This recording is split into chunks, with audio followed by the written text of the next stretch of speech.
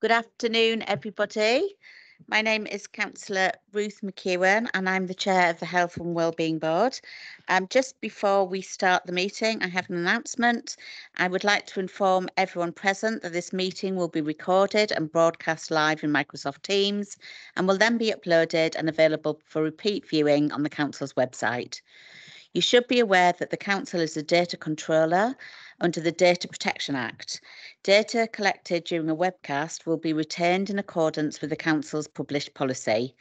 I'm afraid that due to current technical limits in the Council chamber, not all the members of the board physically present will necessarily be able to be seen on camera, but should you be able to hear anybody, you should be able to hear everybody if they use their microphones. The seating in the public gallery will not be filmed. Members of the public are only able to speak if they've submitted a formal question in accordance with the Council procedure rules. Please could councillors, officers and partners attending introduce themselves before they speak at the meeting for the benefit of the public. And just to help me manage the meeting, if any members of the board attending online wish to speak during the meeting, please can you indicate your wish to speak by raising an electronic hand in Teams, but also indicate verbally, e.g. Chair, can I speak? This will help us to avoid missing your requests.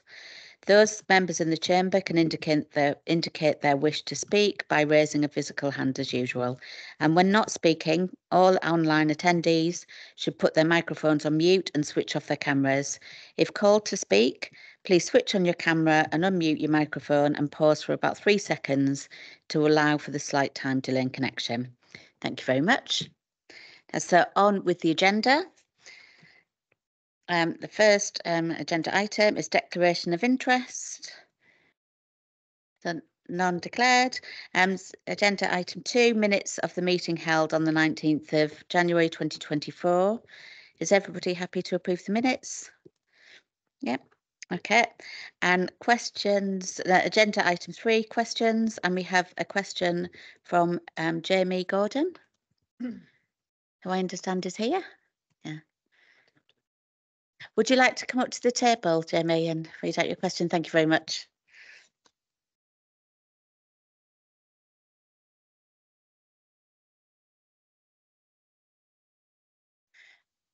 Thank you, Jamie. Thanks for coming along today. You'll need to put your mic on, please. Thank you very much. Like this? Right. Okay, so hello. My name is Jamie. I'm an ambassador for ADHD UK in Reading. My question today relates to attention deficit hyperactivity disorder, the lack of post-diagnostic support for individuals with ADHD, and the wait time from when a person first speaks to their GP about ADHD until they receive a confirmation of an ADHD assessment. Adults with ADHD are 5 times more likely to take their own life than those without ADHD. 1/4 of women with ADHD have tried to take their own life. 1 in 10 men with ADHD have tried to take their own life. It's also believed that 25% of adults in the criminal justice system have ADHD.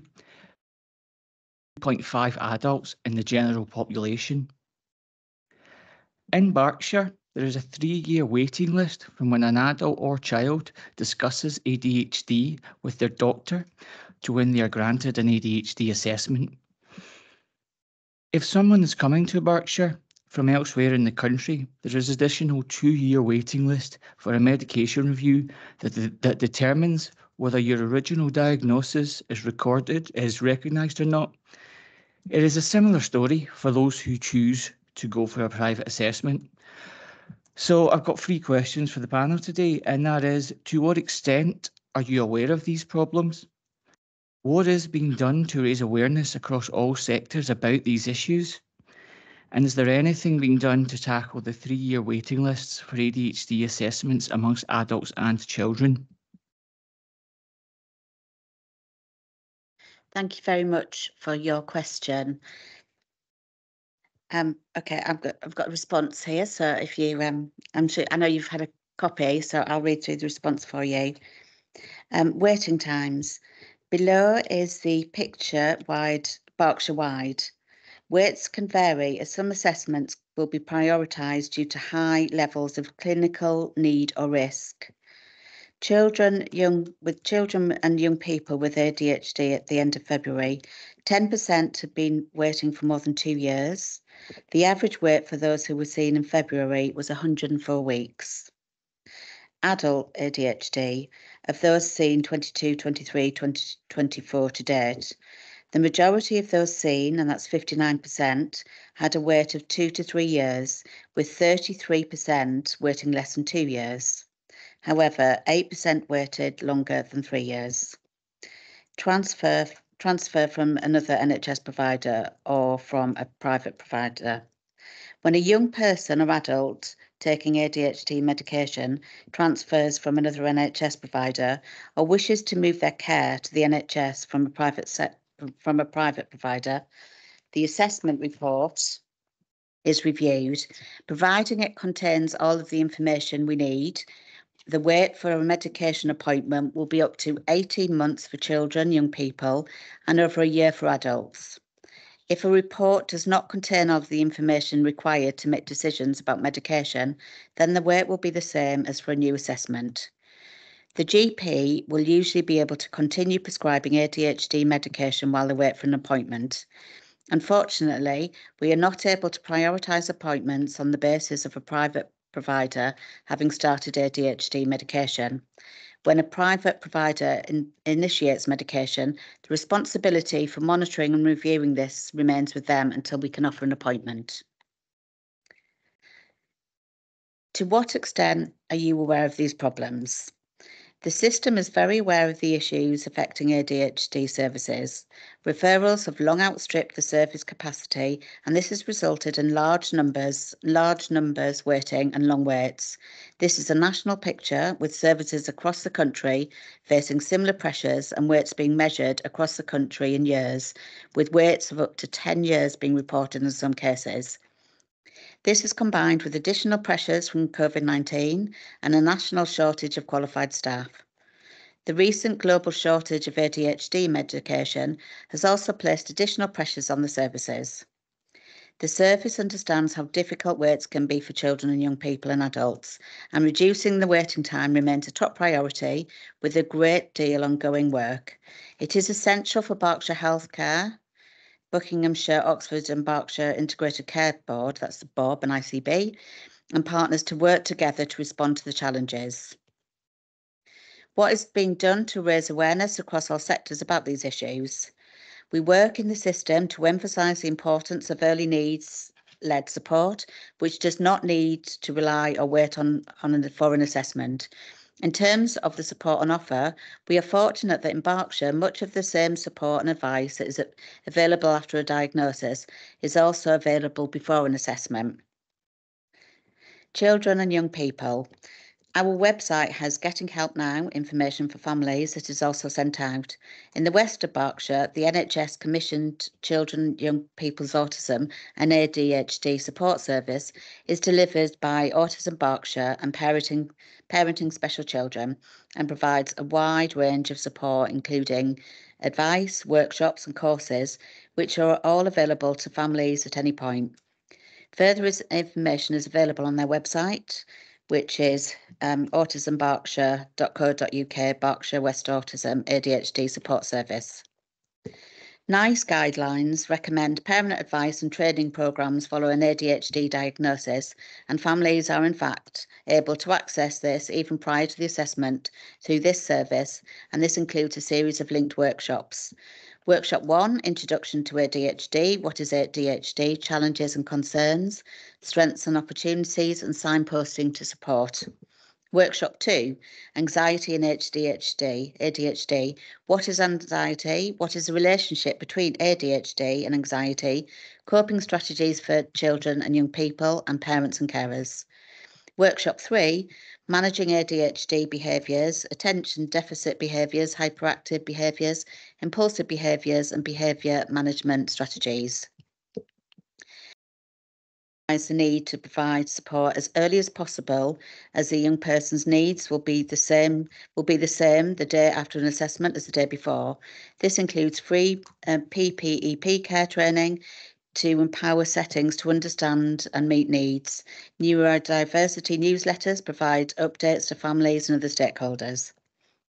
The Adult ADHD service offers signposting to online support guides that offer behavioural and psychological strategies to support ADHD symptoms, including education, work, sleep, managing mood, relationships, etc., and on a demand webinar.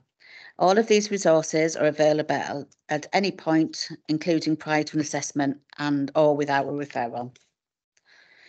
System collaboration. Berkshire Healthcare has also been collaborating with other service providers across the region to share learning and innovation to respond to the challenges that are being faced by all services.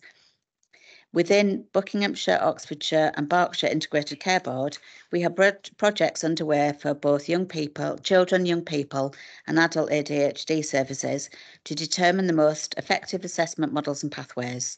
This includes the role of artificial intelligence in supporting assessments and a pilot of Spencer 3D in schools, which is a digital tool to profile and support identified needs in schools, which can happen with or without an assessment or referral. Is there anything being done to tackle the 3-year waiting list for ADHD assessments amongst adults and children? An ongoing programme of quality improvement and service transformation is in place. In addition, both children and young people's and adult services have worked in partnership with private providers to increase the number of appointments offered. However, referrals have also increased. Below is some of the work currently underway. Children and young people's ADHD. Increasing capacity. Despite the national shortage of qualified staff, the service has been able to recruit to a number of new posts. We have also offered a number of weekend clinics. Quality improvement. Current projects include improvements to the referral process, reducing DNAs, concluding assessments in as few appointments as possible, ongoing review of processes to identify and implement ways to further increase productivity while providing good clinical quality and family experience, automating tasks to release more clinical and administrative capacity, ongoing review of skill mix required for tasks to reduce the impact of the national shortage of qualified professionals. Adult ADHD service, referral and triage process. The adult ADHD and autism triage process ensures that clients referred to the service are provided with avenues for support as well as links to support with mental health to all clients referred to the service. Reducing wait for annual ADHD medication review. Additional short-term funding has been provided to reduce the wait for an annual medication review. Quality improvement. Current projects include improving the transition for CYP to reduce waits to be seen after transfer to the adult service and improve support experience. Thank you. Can I ask if you have a supplementary question?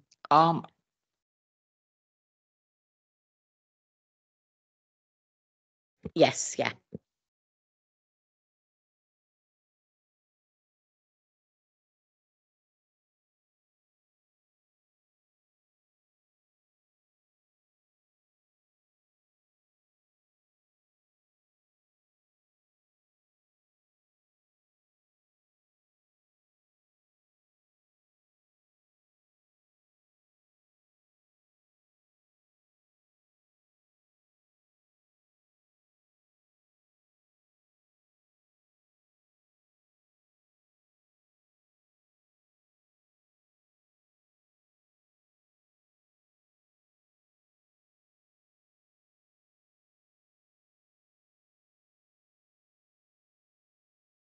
Thank you very much. I'm not sure if anybody would like to respond that. We could, yeah, we can take that away and get back to you on that. But thank you very much for coming today, and thank you for your a really good question. So thank you very much. No worries, thank you very much.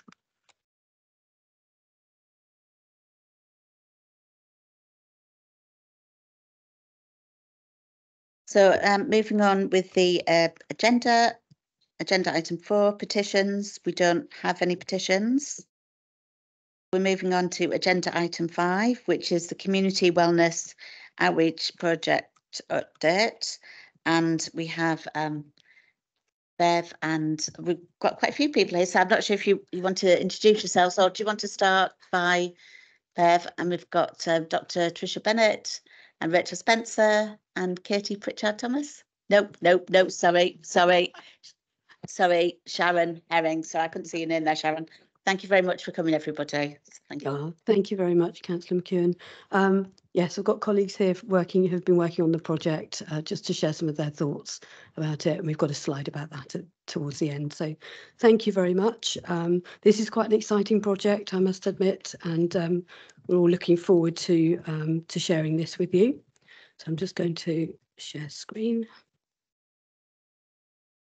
Oh yeah, sorry. I think my laptop's in the way, isn't it? Let me move it around here a little bit. Is that better? There we go. Okay. Okay. So I'm just going to run through a short presentation just to show you some outcomes that we've had so far. I'm going to pop it in slideshow view, just so you get a good picture of it. It's very slow to respond today. Right. So the Community Wellness Outreach Programme, which is a collaborative programme across Berkshire West, and this is about the Reading specific model and what's led to us developing this service. So this is the funding split. So the funding was an inequalities fund that came down from government through the Integrated Care Board, and they're just an indication of the split of funding. And how that's being spent. And in Reading, we were given 811,000 across 2 years, with an extension to the end of June in terms of activity, so that we could deliver 5,200 checks, health checks across Reading. And our model includes wraparound care as well. And I just wanted to share the governance structure of this because it's quite complex. But just for reassurance that this has gone through many boards, we had a number of different work streams running in the early stage of the project. I'm glad to say we've now condensed that down to one project meeting a week and hopefully moving to monthly shortly. But there's a huge amount of governance around this and reporting back to our colleagues in the Integrated Care Board and working with our primary care colleagues as well. The driver for us delivering this model in Reading was some health check data that we had for Reading that showed that there were particular groups who were disadvantaged, who were at high risk of poor health outcome, particularly cardiovascular disease, which is the focus of the project, who had not had a health check. And so that's been one of the drivers. And we were also looking at the core 20+5 group, so 20% most deprived areas, and 5 groups of other people that would be disadvantaged. So those identified in the system that may be homeless, with a learning disability, had left military service, for instance, asylum seekers, maybe released from prison recently, and requires some support for social inclusion or communication. And because the locations the work is being delivered in, we are reaching those groups of people. Apologies, this is a bit of a wordy one, so I'm not going to read it word for word, but basically we're asked to implement an outreach service quite rapidly to start reaching into communities and delivering those NHS health checks, but with wraparound support from our community partners, so that there would be mental health support, there'd be debt advice, there'd be food advice, a whole range of different support for people's well-being. So it's not just about the health check, that's what brings them there, but they also get a wraparound support service as well. And the Royal Berkshire Hospital, our colleagues in the Meet Pete team, so patient engagement and experience team, we're already running a programme in our communities, working in collaboration with Reading Voluntary Action, to provide some mini health checks.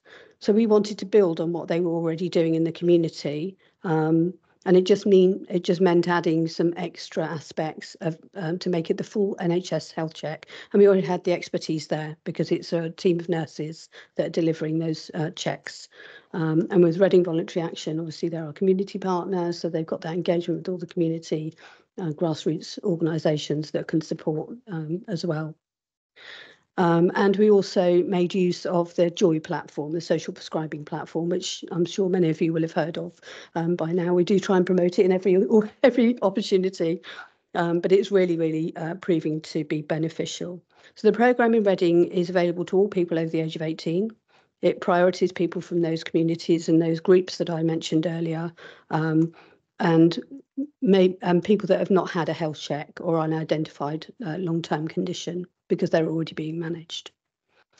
So this is a slide from our one of our colleagues' presentations, but I felt it was important about the engagement. So the data shows that, you know, people in lower deciles in the deprivation index are significantly more likely to attend A&E, more likely to be admitted as inpatients, more likely to have longer waits for outpatient appointments, and more likely to not attend appointments.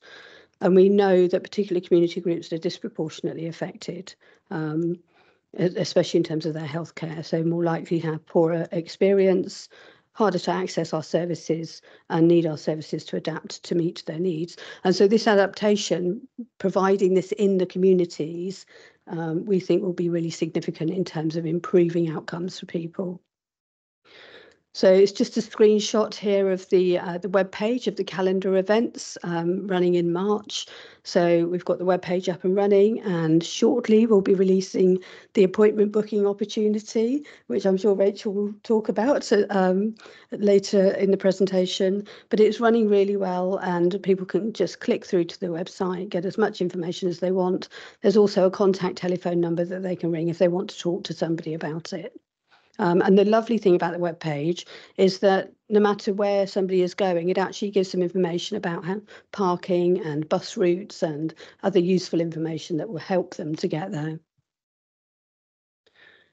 And really just talking about adopting the public health approach. So, you know, the NHS health check data will be automatically updated to the GP record system once they've had their health check. So it's linking in, using that the data in a really effective way so that there are timely alerts for GPs and onward referrals.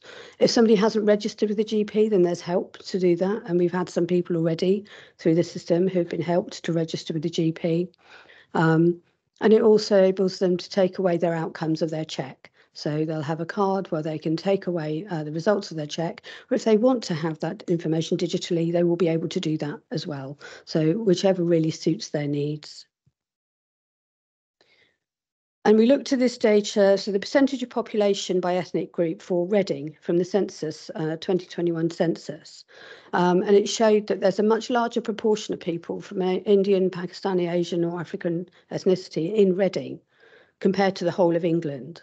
And we also know that Black, Asian and other minority ethnic groups are at higher risk of particular conditions like diabetes, other health conditions that actually mean that they're more at risk of cardiovascular disease.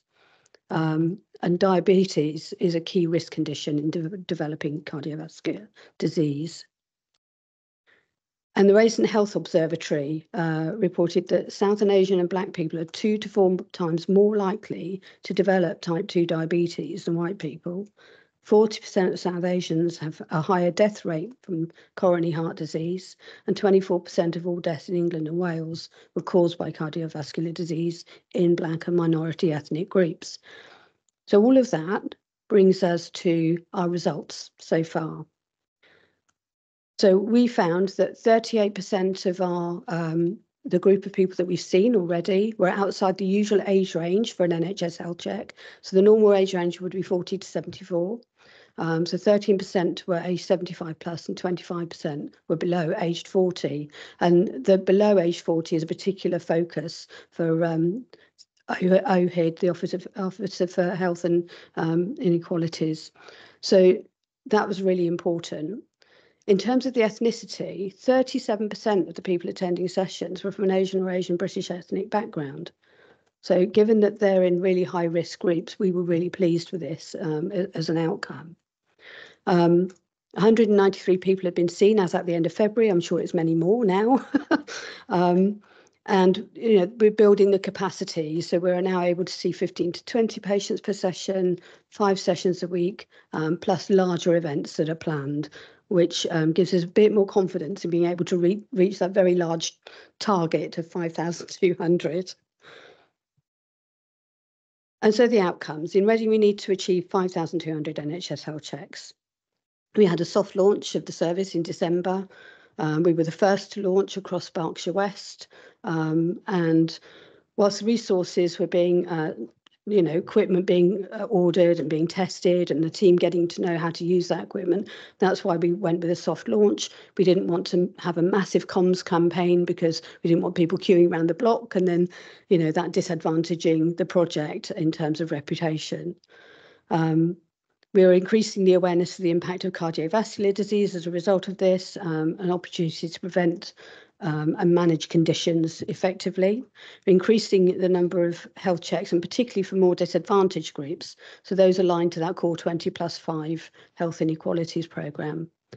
Referring people identified as being at risk to appropriate services, and then the follow-up for that, which is so important. It's not just an onward referral, there's a follow-up to check, did that happen? What was the outcome? How are you feeling now? And to provide other support in relation to issues impacting on well-being, because somebody's health and well-being isn't just about the health check, it's them as a whole person.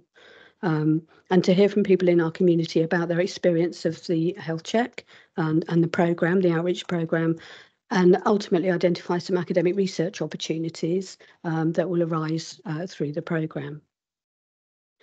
And we just thought this was a really lovely statement that came back from one of the community health champions, that somebody had said to them, they just got back to the centre and a lady had just thanked them for the health check, as angina, cholesterol and high blood pressure were picked up, and she's now seeing a consultant. So that really demonstrates how effective this programme is, and that isn't the only person that's been picked up. And I'm sure some of my colleagues will share as well their experiences. So I just wanted to say the voice of our teams. Sadly, we haven't got Dr. Lizzie Mottram here today, who's our project clinical lead, although perhaps Dr. Andy Czerski might want to say something about the programme. But I'm going to hand you over to Sharon Herring for her thoughts about the experience so far. Thanks, Sharon. Thank you. I think the project's a really important project, and the fact that we're all working together is just is amazing, because it hasn't really happened like this before. The fact that we as an acute trust can now access the results of these patients into GP records and working collaboratively. So I think that's really important. These clients that we see when we're out in the community are really, really complex. And it takes a lot to actually get them to talk to us and work with us and take things forward. And I know Tricia may talk about a couple of examples in a minute, but one of our ladies that we met over in Whitley Wood took nearly a year to actually open up to us and talk about her past. And then we could understand some of the reasons why she had the health problems that she had.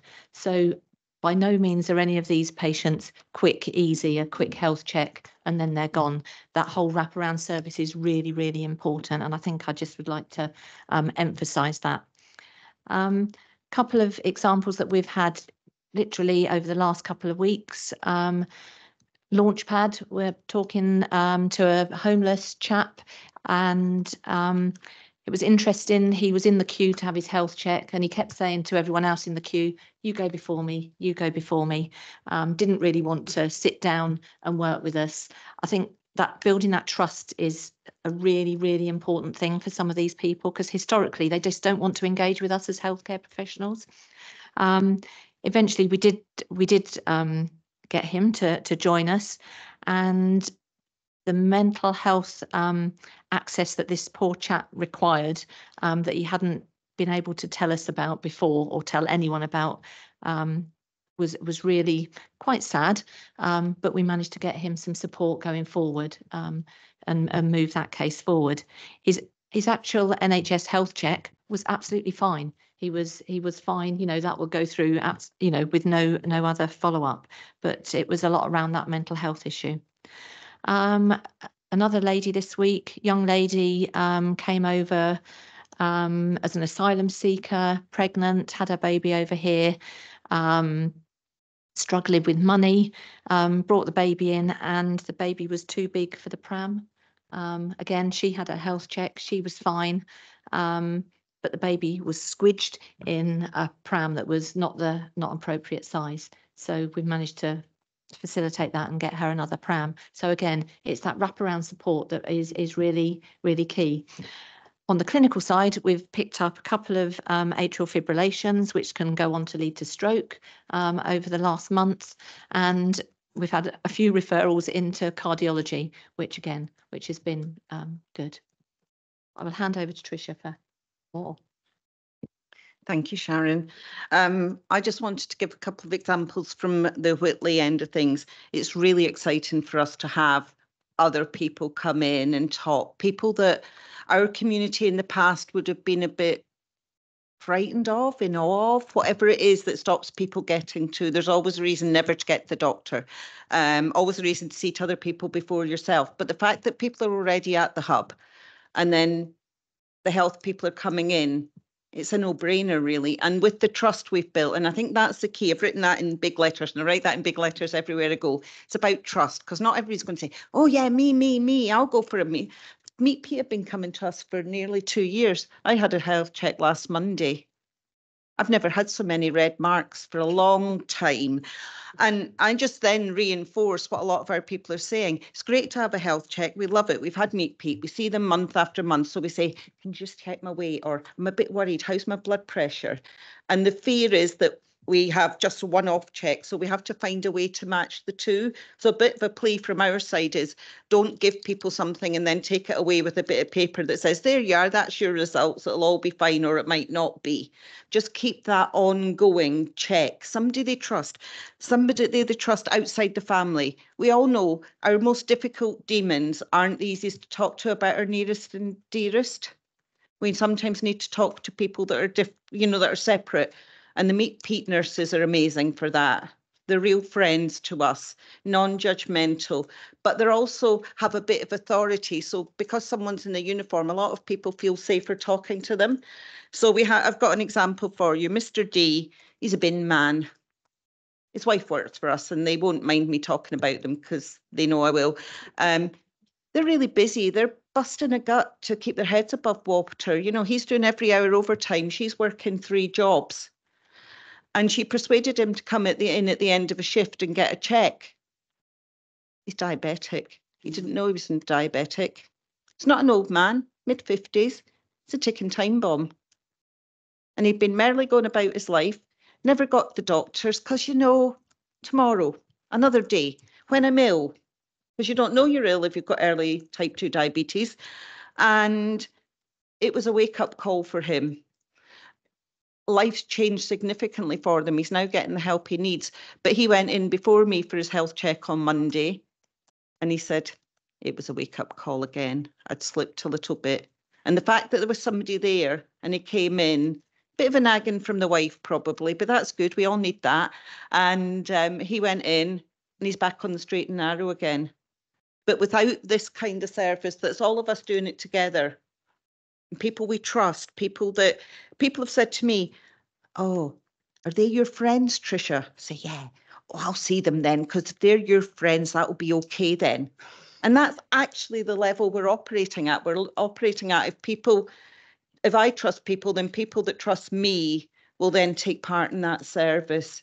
So many different examples. I could talk all day about the examples, but it's fab because we can then be there to pick up the pieces afterwards as well about, I needed a stiff drink probably that was a red on my thing after Mondays, but that's what community is about. That's where it's got to be integrated, and this is really, really exciting. Everybody thinks Whitley's just down the road from the Royal Barts, isn't it? It's easy. Got loads of doctors' surgeries around. Life's much more complicated than that. Thank you. Thank you. Yeah, Rachel Spencer, Reading Voluntary Action. just following on really from what Tricia has said, and also an update on the numbers. So as of this morning, we've seen 267 people. So there is an increase, but most of the work is ahead of us as well. But fortunately, most of the resources ahead of us too. So the people that we've seen so far have absolutely fitted those priority groups that were set by the ICB. And I think that the challenge for us is to make sure that we don't lose sight of that, because we've got that such a big number ahead of us. And that's been done mostly through relationships, as Tricia has just outlined, the word of mouth through voluntary sector organisations that have got those relationships, whether it's Launchpad with people, rough sleepers or people at risk of homelessness, neighbourhood groups like WCDA and Weller, ACRE and RCLC, the Forgotten British Gurkhas, all of those organisations have been able to engage people, bring them along for a chat, and also be there afterwards to support them. But we are conscious as well of the numbers ahead and thinking about how can we raise the profile of the project without the hubs being absolutely inundated with people. The check is now longer than it was previously because of the different additional aspects of it being a full check. So you can very quickly have quite a long waiting queue of people, and we will lose people if they're coming and they have to hang around for an hour and a half. So what we've done at RVA is we've introduced an online booking system, which I know does go against slightly what we've just described, but it's trying to find diverse ways of doing things. So it's something for everybody. So that booking system will at the most will only be 50% of any slots at any venue. And we would imagine that a lot of those slots will actually be somebody supporting that person. So it'd be another professional, but it's a way of, with the Forgotten British Gurkhas, they can then plan their sessions ahead. They can get people on the system, and people then know what time their slot is, and they don't have to, wait or be anxious. They know exactly what's going to happen. So that's going live as of Monday. So my plea is don't press on the links that you've got for the RVA calendar this afternoon, because we're actually going through a process of upgrading that to introduce the online booking system. And the significant additional traffic that we're expecting next week, ever the optimist. But by Monday, please do have a look at those links and make an appointment if that applies to you. What else was I going to say? We've also working very closely with primary care and the PCNs, and primary care colleagues will be sending out messages to eligible patients to make them aware that the project is running, and we'll be encouraging them to either go to the online system and make an appointment themselves if that's something that they're capable of doing. But we've also got a helpline. So there'll be the number on there as well, and they can phone up, find out more about the project, or find out where to go, and a booking can be made for them if need be. So we have that ahead of us. As Bev has mentioned, another really positive part of the project is the increasing development, embedding of joy within Reading, but also now across the whole of Berkshire West, which really is, as a result of this, has been a kind of catalyst for that change. And the significant for us in the voluntary sector is evidencing what happens to people when they have an opportunity to make changes in their life. There's an opportunity to change that trajectory where they might be heading towards those poor health outcomes, that they actually get a chance and some support to make those changes. And joy helps us to be able to, to follow that and track that activity and evidence that impact. Because as we all know, that the prevention is best for that person, for their family, for all the systems, and for all of us. So that's another sort of really positive outcome from the project as well. Oh, and I was going to say, and also, what fabulous partnership work, all held together by the amazing Bev. Thank you. Yeah. Thank you very much. That's the end of our presentation. Any questions? Before we sort of go to questions, I just want to say thank you very much, firstly, for all coming in, but it's a really impressive report. Very interesting to hear about the work that's happening. I know colleagues have indicated they want to speak, so I just want to say that first. And Councillor Gittings. Yeah, thanks, Chair, and thanks, guys, for the presentation. And so, Tricia, you need to get them all down to the Whitley cap there.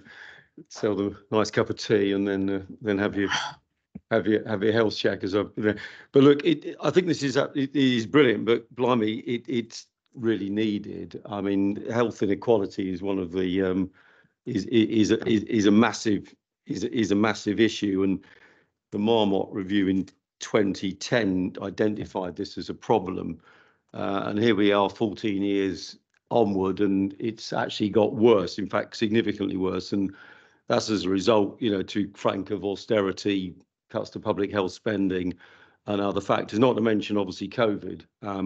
So this is a massive problem, and actually health outcomes are probably significantly worse, and the life expectancy is stalling, which is the first time in a generation. I mean, it's a gloomy picture, but I mean, projects like this do give, some hope actually, that things can be turned around. And I think it's right that it's done at the community level. And Rachel very kindly gave us a briefing on the Joy app at my adult social care briefing actually this week. And I have to say I'm very excited by that, because people going to the doctors, a lot of the time, to be quite honest with you, they're not necessarily suffering from some terrible illness, but it's probably some sort of lifestyle thing brought on obviously by the pressures of, as you say, Tricia, of work. Hand to mouth existence. You haven't got a lot of time to worry about your own health and your diet and things like that.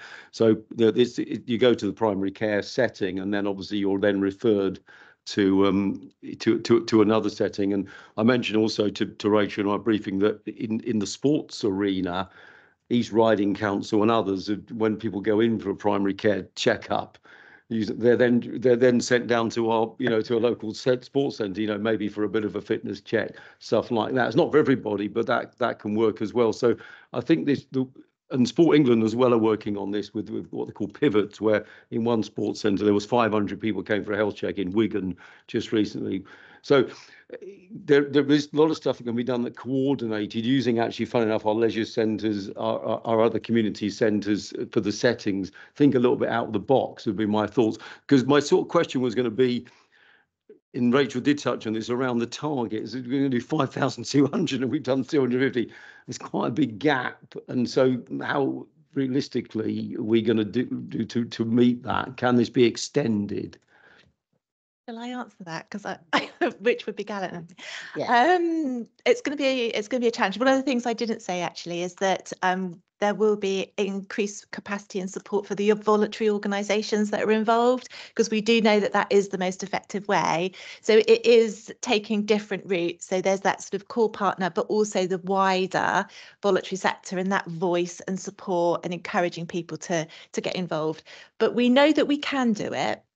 We can do it. So it's keeping the momentum. The risk is that we go for the numbers and we lose sight of the target, and we absolutely mustn't do that. Mm-hmm. And we're all absolutely determined that won't happen. Yeah.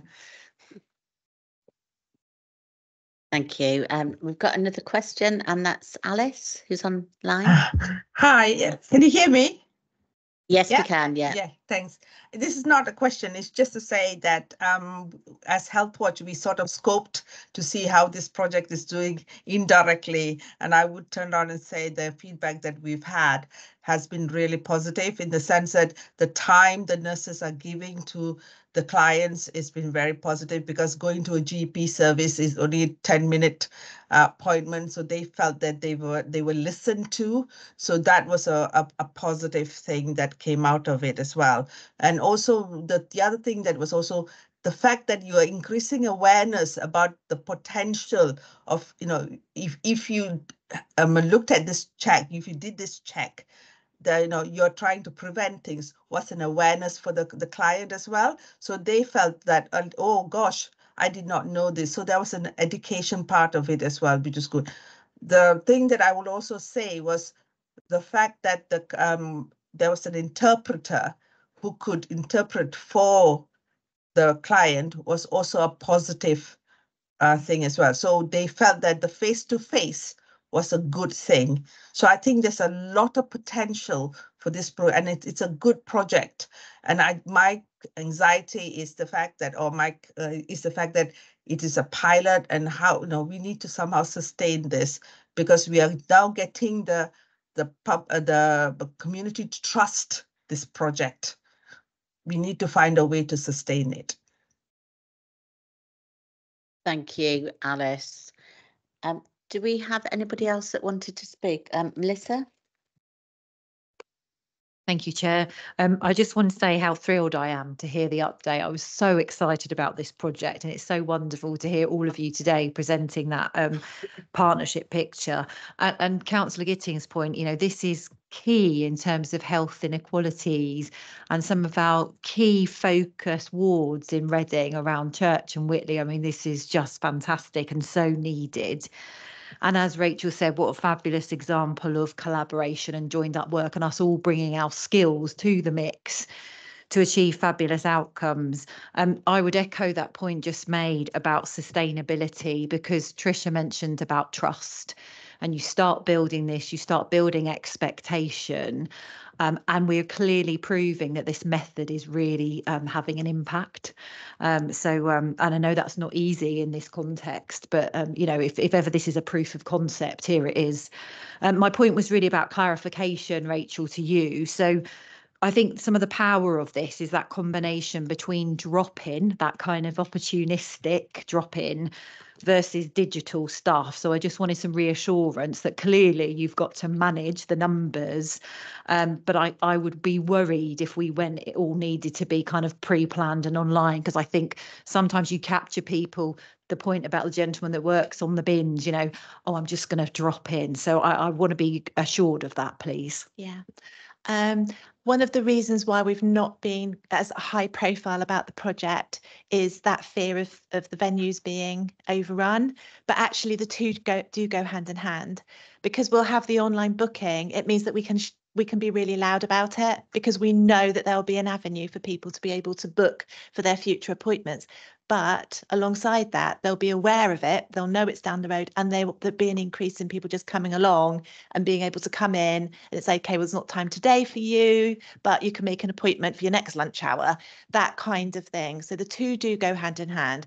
So we really significantly increase the awareness as a result of having the online booking. It's more of a safety valve, to be honest, so that people don't go away disappointed. Yeah. Tricia? Yeah, I just wanted to say that I agree. I think we need to mix and match both.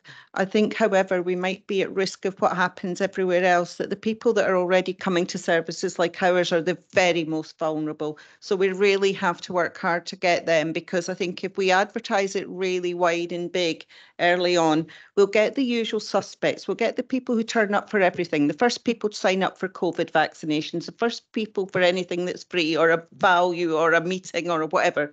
And we have to be really, really careful from where I sit to make sure that we get the most vulnerable, who won't sign up for anything, who could never click in for a COVID check-in because they didn't have a phone that did it, that kind of thing. The people that don't even know that we can talk to over a cup of tea because they came in for a loaf of bread today from the surplus.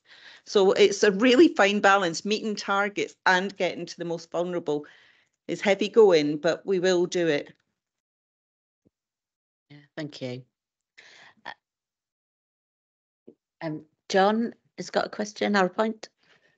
Well, Melissa really said most of the things that I would say. I just would like to underline that and reinforce it. You know, 80%, 90% of the population see the GP at least, you know, once, twice, 3, 4, 5, 6 times a year. So most of this kind of stuff ought to be part of routine general practice in an ideal world, and hopefully in a future which respects primary care more than it does at the moment. That would be the case.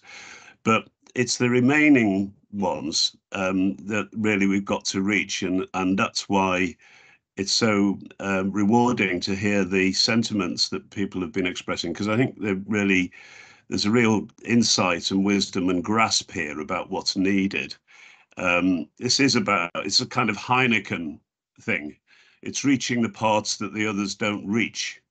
So it's a kind of Heineken initiative. I think perhaps we should, if we're allowed to mention alcohol in the context of public health, but that's what it's about. If we think about it in that way, about reaching the parts, reaching the people that the mainstream services don't reach. But I think everybody can take pride in what they're doing here, although it's early days, but this looks as though it's going to be a major thing for Reading as a corporate enterprise.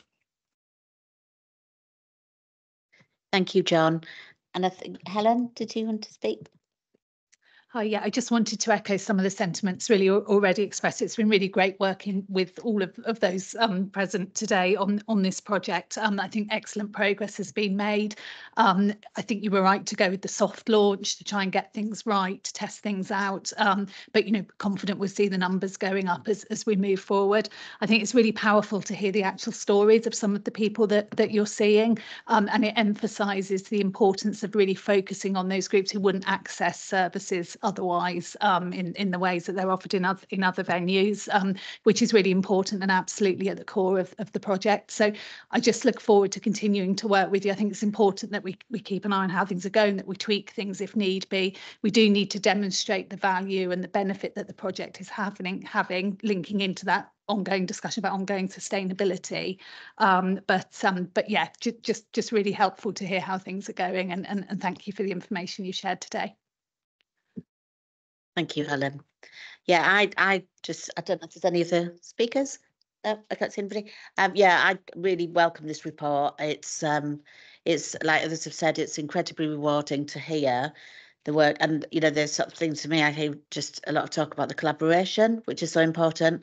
And I think, as Tricia mentioned, it's so important, the trust that is obviously, you know, you're sort of gaining from the community and people that really need the services. So it's so important, such vital work. I was going to ask sort of all of you, but as a group, you know, the barriers, and this has been touched on already, obviously, but what do you feel if you had to sort of summarize the barriers? And a lot of you have kind of touched on this, but the barriers to achieving sort of the project. I guess the key barriers are some of the people that we see that come back time and time again take time. And if we're trying to get 5,200 checks and they still need us, you know, and it's trying to work out how do we change what we're doing slightly to be able to still manage those people that still won't go and necessarily do what they need to do, but will come back to us for their weigh in, their blood pressure, their whatever. And as I said, they're a very complex bunch, and you can spend, you know, you can sit there for an hour with a client because they are complex. There's a lot of trauma-informed stuff that's out there that we're dealing with, and that will impact on those numbers. And that's why we're trying to look how we can just change the profile slightly to make sure we still support those, but we still crack through the numbers. Can I just add there that I see this 3 sessions a week at the moment in Whitley. We've got one tomorrow morning, actually. So if anybody wants a health check, South Reading hub between 9 and 12. And you can get some fruit and veg from our intervention project at the same time. So, you know, it's all round winners. But I think that Sharon's right, it's that building trust, and it's back to that whole bit that we can sit really comfortably in our lives with people we talk to, with trusted friends or family, with somebody to talk to, with somebody that will listen, not have to listen to, oh, what are you moaning about again, and that kind of thing. Somebody that cares about us as a human being. And an awful lot of people I see every day don't actually have anybody that cares very much about them, and so they don't care about themselves either. And they really need that reassurance. And I don't care where I plea for it, but we need to keep that support happening, because these are the people that we fish out of the river. These are the people that are living lives that none of us would want to live. And this one shot thing, it's not a very nice shot some of them get. So I think we have to find a way to do something else. I don't know where that will come from, but we can't let this stand in isolation, because we've seen some really, really big positives now that I'd be terrified of the consequences if we took it away. Thank you, Tricia. Rachel? Yeah, I was just going to add on the partnership working, not that that's one of the challenges, but I think it's the first time that we've actually had an opportunity to really get into the practicalities of the actual cold face of where the systems work together, and to have the safe space to work it through. It's not always been easy. There's been frustrations and all sides, because everybody is genuinely wants to see it work, and they're coming from, you know, through it. But we have got the opportunity to actually work through those challenges together, which has been really helpful. Really good to hear, and again, I really welcome the report and the the update, and it's wonderful work. I've also seen the fruit and veg market, and it's wonderful. Everybody should pop down on a Saturday and see the brilliant work that goes on, but every day. But yeah, so thank you very much for coming, all of you, and hopefully you'll come back again. So yeah, thank you very much. So if we move on now to agenda item 6, which is West of Berkshire Safeguarding Adults Board Annual Report 2022-2023, and we have Professor Keith Brown, who's the independent chair, introducing the report.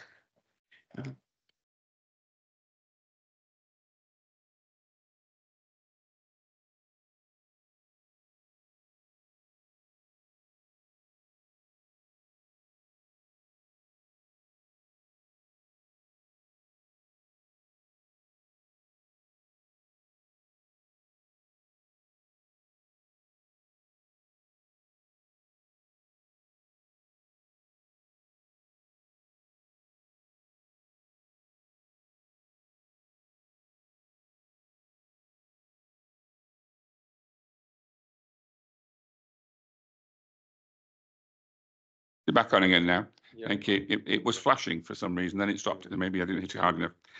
60% of the inquiries to do with concerns about safeguarding were to do with in people's homes. There's a drop in the number of inquiries coming from hospitals, we'll be pleased to hear, and a slight increase in inquiries coming from care homes. One of the things we're still struggling with, though, is a poor understanding and the lack of implementation of the Mental Capacity Act. This remains a national issue. It's not just here. I think I'd want to say that in my experience, and it's certainly the case here in Reading, as a council, the staff are very good and have been well trained through training and support initiatives to understand the Mental Capacity Act. But it's not so well understood in the healthcare sector or in the private sector. And we are talking here about really quite fundamental things here. How can somebody give informed consent if they don't actually have the proper capacity to actually understand the issues? Indeed, I sometimes wonder whether any of us ever give proper informed consent when we go and it's a complex medical procedure. We're quite willing sometimes to sign and to say yes, aren't we? Even if we don't fully understand and we're not properly informed. I've got so concerned about this that I've actually decided I'm visiting all the local universities that provide health professional and social work professional education and asking them, as the chair of the board, to that I want to be assured that mental capacity is actually taught and assessed. The Mental Capacity Act is now well over a decade old, and yet it's the major theme that comes out time after time in the safeguarding adult reviews. And so it's not something from a few years ago, it's from a decade ago. And I don't think it should be for you as a council or for hospitals to be spending most of your lives doing CPD development for professionally trained staff that have spent a number of years at university and still seem to be a little bit blindsided by this really fundamental piece of legislation. I've also just recently been involved in the national SARS analysis from 2019 to 2023. And out of interest, 62% of all the SARS in the country have a theme of self-neglect in them. And that's something that's pretty paralleled here in this area. I think self-neglect is a term I almost want to change for these reasons. When my mother was in her early stages of dementia with her cognitive decline, she would and did pick out something like a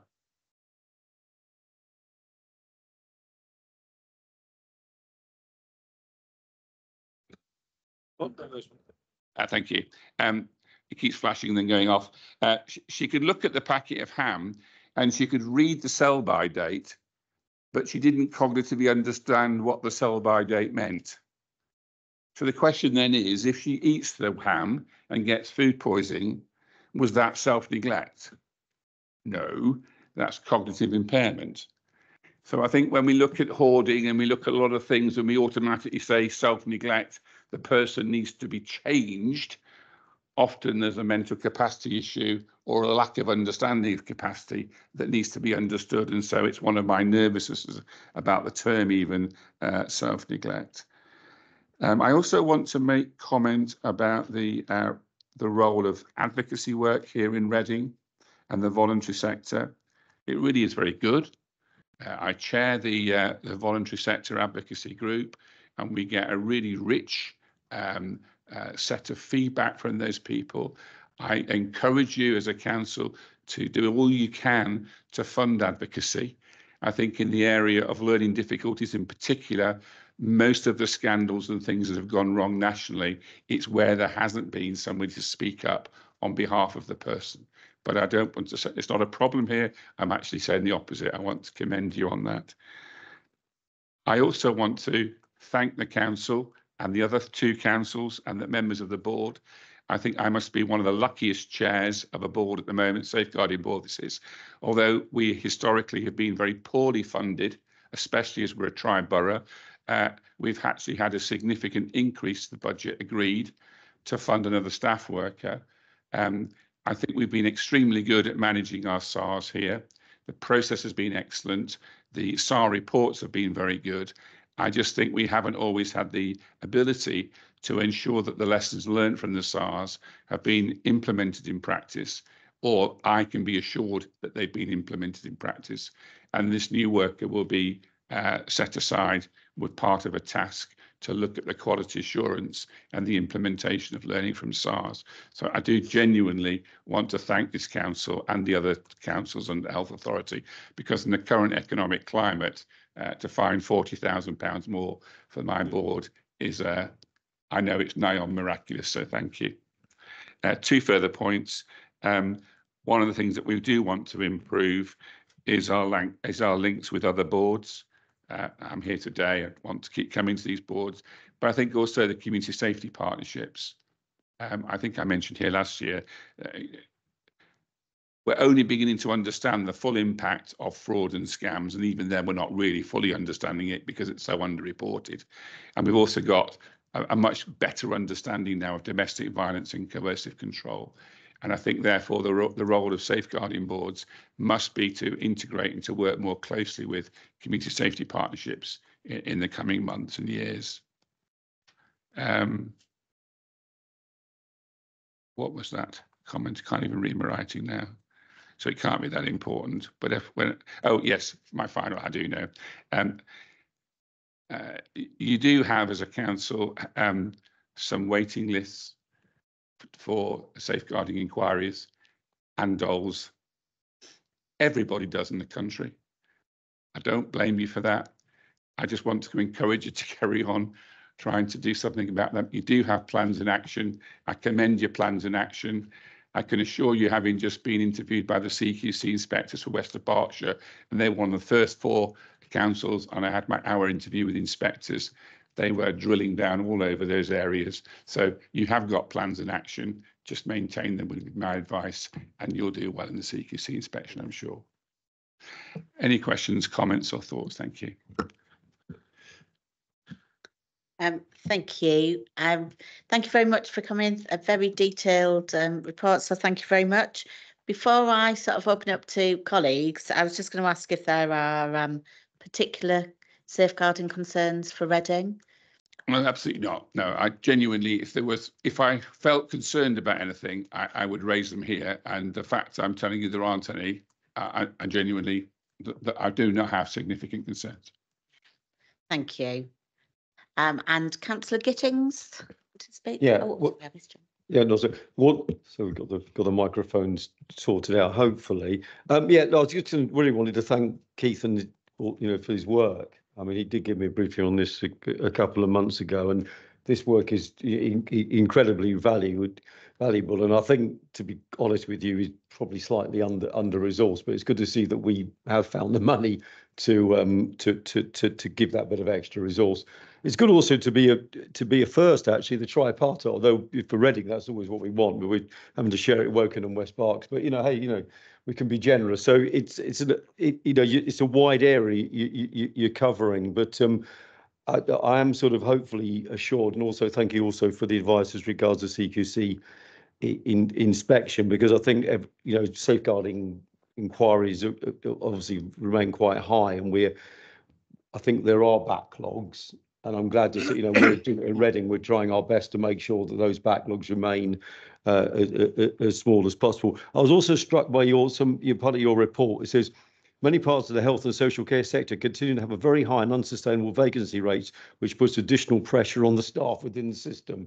I mean, I think that's putting it mildly, to be quite honest. And at the budget meeting, I did speak about obviously the pressures on adult social care in the wider picture, and that does obviously go into these areas. You said society as a whole does need to stand back and review how it values and appreciates staff working in this sector, particularly in the adult and domiciliary care sector. We'll hear to that. But my sort of kind of question at the end of that was, it was good to see that domestic abuse figures had reduced, and obviously sort of post-COVID, I suppose you might expect that in terms of the way obviously people are existing within their home environment. But there was a big increase in what we call organisational abuse, which I was trying to work out what actually that might mean in terms of that, and also modern slavery. I mean, it's only 5 inquiries, but it's something that I know has been raised by councillors, as an existing problem. So I just wondered if you wanted to touch on those areas, Keith. And so, but again, thanks for the work that you've done. And they are, some of them, they are quite linked, actually. We live in an area, you live in an area with quite high costs of living, and therefore to try and persuade people to do what can often, frankly, be quite complex domiciliary type care work at minimum wage plus a few pennies is not easy. One of my concerns, therefore, does link to the modern slavery bit. We do have nationally some examples of people bringing people in on illegal immigration work permits. And then we've got some gangs with people. We certainly had one in the North Wales and the Northwest, where they were bringing people in, getting them to work for them and making them work 100-hour week, 40-hour weeks on minimum wage, 60-hour weeks on nothing, holding the passports back and doing a gang labour type thing. I've actually written to the Gang Master Licensing Authority. That was something that was created when the cockle shell people died in Morecambe Bay. The government set up the Gang Master Licensing Authority to license shell picking, fruit and veg picking, abattoir work, and picking flowers. And I was suggesting that we really need to put social care into that category. And I was pretty heavily pushed back along the lines of, this is all recorded, isn't it? I'm going to be careful what I say now. Not much chance of much happening until the election's over, type thing. So it does worry me, and I'm trying to hint that and make the comments in these scenarios. I'm not suggesting in any shape or form that I've got categorical evidence as a major problem just outside this building, but we'd be naive to believe there's not the opportunity for people to seek advantage in these areas where it's hard to find people to work, hard to find people to work in care homes and domiciliary care. These are areas that we, as people that oversee these things, have to look out and to consider. And in a sense, that's what we're meaning by some of this management and organisational situations that are much more complex and difficult than they were. Thank you, Keith. And John is on Teams. Yeah, thanks, Keith. That was a very nice, focused report. Just a couple of points, really. I've put a reference in the sidebar there of a recent publication which I've been involved with architects and engineers, Design for Dementia. Mm-hmm. Because what we're when you referred to it really when you're talking about self-neglect, is that what's needed often is environmental adjustment and environmental design to make it safer for people to be able to live independently still with dementia. So, you know, that's an important area. On the violence side, I mean, the World Health Organization categorizes violence to include violence against children, intimate partner violence, which includes domestic violence, one-on-one adult male violence, whether that's and also gang violence and terrorism and so on. But the violence against older people can take various forms. And the thing about it is that it's under-researched and poorly understood and apparently rapidly growing. And, you know, this may be problematic relationships because of frailty and dementia, or it may be much more cynical than that about relatives wanting to get access to property and assets of older people and so on. And this is an area which we really need to throw a lot more light on. On the informed, do you want me to respond to what you said? I'll just be very quick with this last point. On informed consent, it looks as though there's likely to be movement on assisted dying in the new Parliament. And so clearly informed consent is going to become a very important issue. So that's all I was going to say. Yeah. So we spent a lot of years trying to understand capacity, and it's been a bit too binary. So do you have capacity or do you not have capacity? And actually, the law is much more subtle than that. It talks about decision-specific capacity, i.e., do you have the capacity to make that decision? And that's what people forget. And so we're now increasingly talking about executive functioning. What I mean by that is you could have, my late mother, you could have spoken to my mother, you could have brought her here, and because she was quite a glamorous and high-profile person, you'd have thought, wow, isn't she capable and able? If you spoke to her for a bit longer, you start to realize half the time she didn't know what clue she was talking about. Yeah, executive functioning is really quite nuanced, and we're only just beginning as health and social care professionals to get our grip and an understanding around this. And the example I gave about the packet of hammers is maybe a bit trite, a bit silly, but actually you ramp that up into bigger pictures and it becomes extremely important. And you're right, it's the way we design buildings and the way we design architecture and all sorts of things to reduce that confusion, to allow people to cognitively cope more effectively. Just your final comments about end-of-life care and dignity in death and these sorts of things.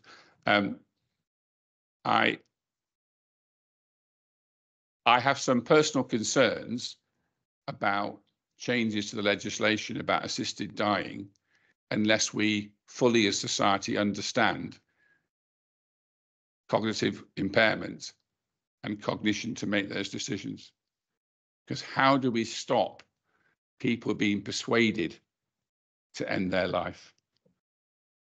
We can all imagine the scenario, could we not, where people are saying, come on, mum, you've had a good life, take the tablet, then you don't have to go in a care home, then we can inherit the house. And it worries me that I might be here in 10 or 15 years' time talking about a whole new load of financial abuse based on end-of-life care. Does that make sense? So the safeguards we have to build in these scenarios are quite significant. And it's taken us over 10 years to even begin to understand that capacity is not binary, yes or no. So I just think there's a lot of travel to be taken by us all in these areas that are poorly understood, poorly researched. And one of the things, as Councillor Gittings talked, we look for data, we look for numbers.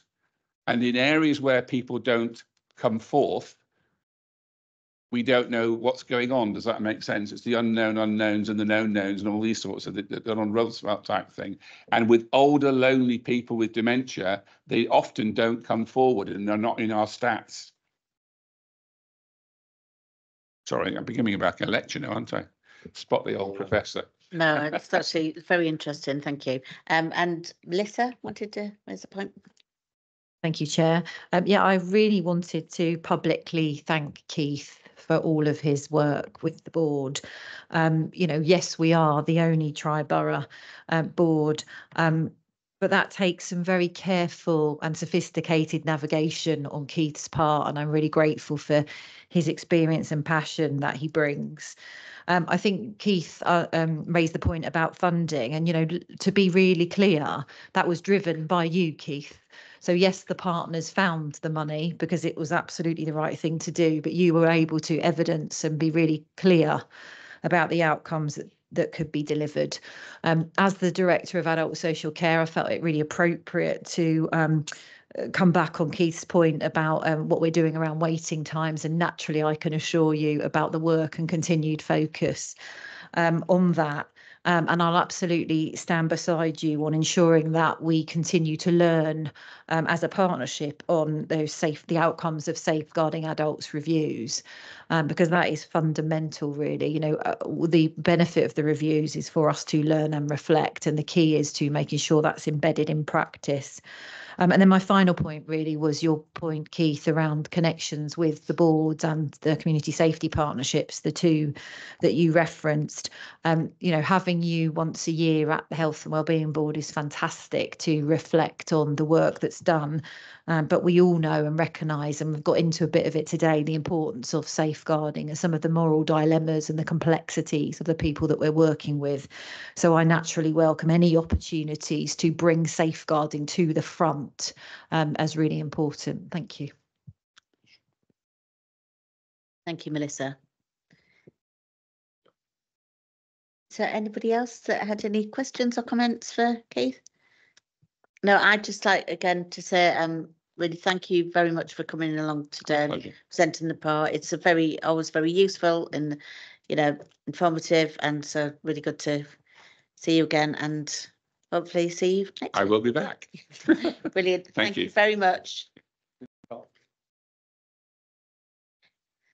So moving on now to agenda item 7, which is the CAMS Learning Disability Team and Key Working Team Berkshire West update. And we have Sharon Brooks and Emma Mapes presenting, and they're online.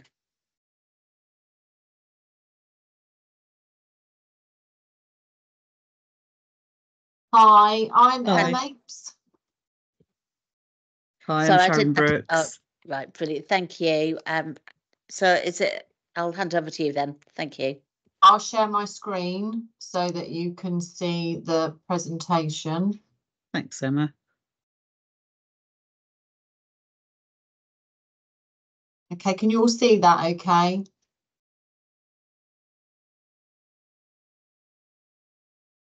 Sharon, can you see that? Yeah, I can see. Everyone else see okay? Yes, thank you. Thank you. Okay, thank you so much for coming to invite both myself and Emma along today to talk to you about the CAMS Learning Disability Team and the Key Working Team. I'm Sharon Brooks. I'm a service manager at Berkshire Healthcare. Emma, I think we lost a slide. Got it? Yeah. We're here, I've come to talk about the new CAMS Learning Disability Service. So I don't know if you're aware that this new service has started. It became operational on January the 29th this year. So it's a really exciting time ahead for us, lots of energy and passion and excitement about it. And it's a chance to provide some specialist services and interventions for this group of children, young people and their families. Can I have the next slide, please, Emma? Yeah. Oh, hang on, that's it. Yeah. Who we are. So we're as I said, we're a specialist learning disability team. We're here to support children and young people who've been diagnosed or suspected LD cases, which are moderate to severe. So suspected being quite important in that terminology. Lots of children and young people don't have access to actually getting diagnosed with a full LD diagnosis. So we have to look at suspected cases as well. Mild learning disability cases will go through mainstream services, as would typically be your children in mainstream schools accessing sort of mainstream services to help as well. Okay, it's predominantly as well, so children with learning disabilities with with mental health needs as well and require mental health support. Can I have the next slide, please?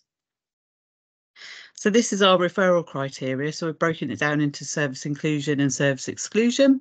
We've had to think really carefully about the provision and criteria of this service. So this is a Berkshire-wide service across the east and west of Berkshire. Given the size of the team and the coverage that we have to provide, as it's new, we're kind of expecting our work to be providing consultation to a lot of other teams and services, as some of the criteria are going to be quite hard to define without understanding the full picture. So there's sort of some wording in there where we've got significant behaviours that challenge associated with a mental health need, but that was something that would need unpicking. How's that behaviour started?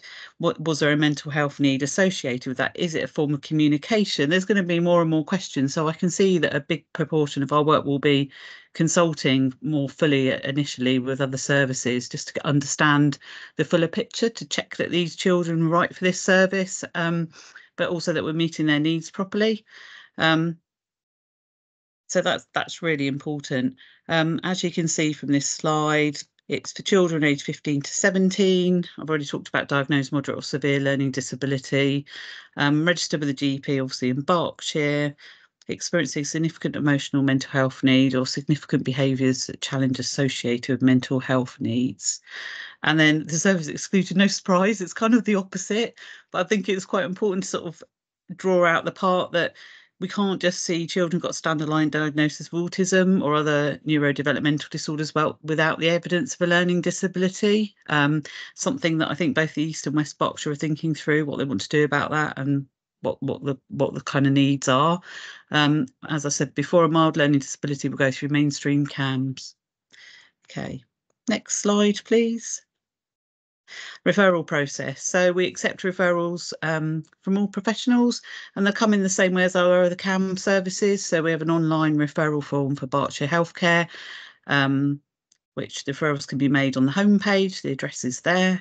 When they come through, we'll triage the cases. They'll get triaged in the common point of entry, which is the main CAM sort of hub where all the referrals go, and then they'll get sent over to us. Internally, we have a weekly referral meeting where the cases be triaged and screened, and at that time we'll get in touch with the referrer and young person and family with the outcomes of the discussions.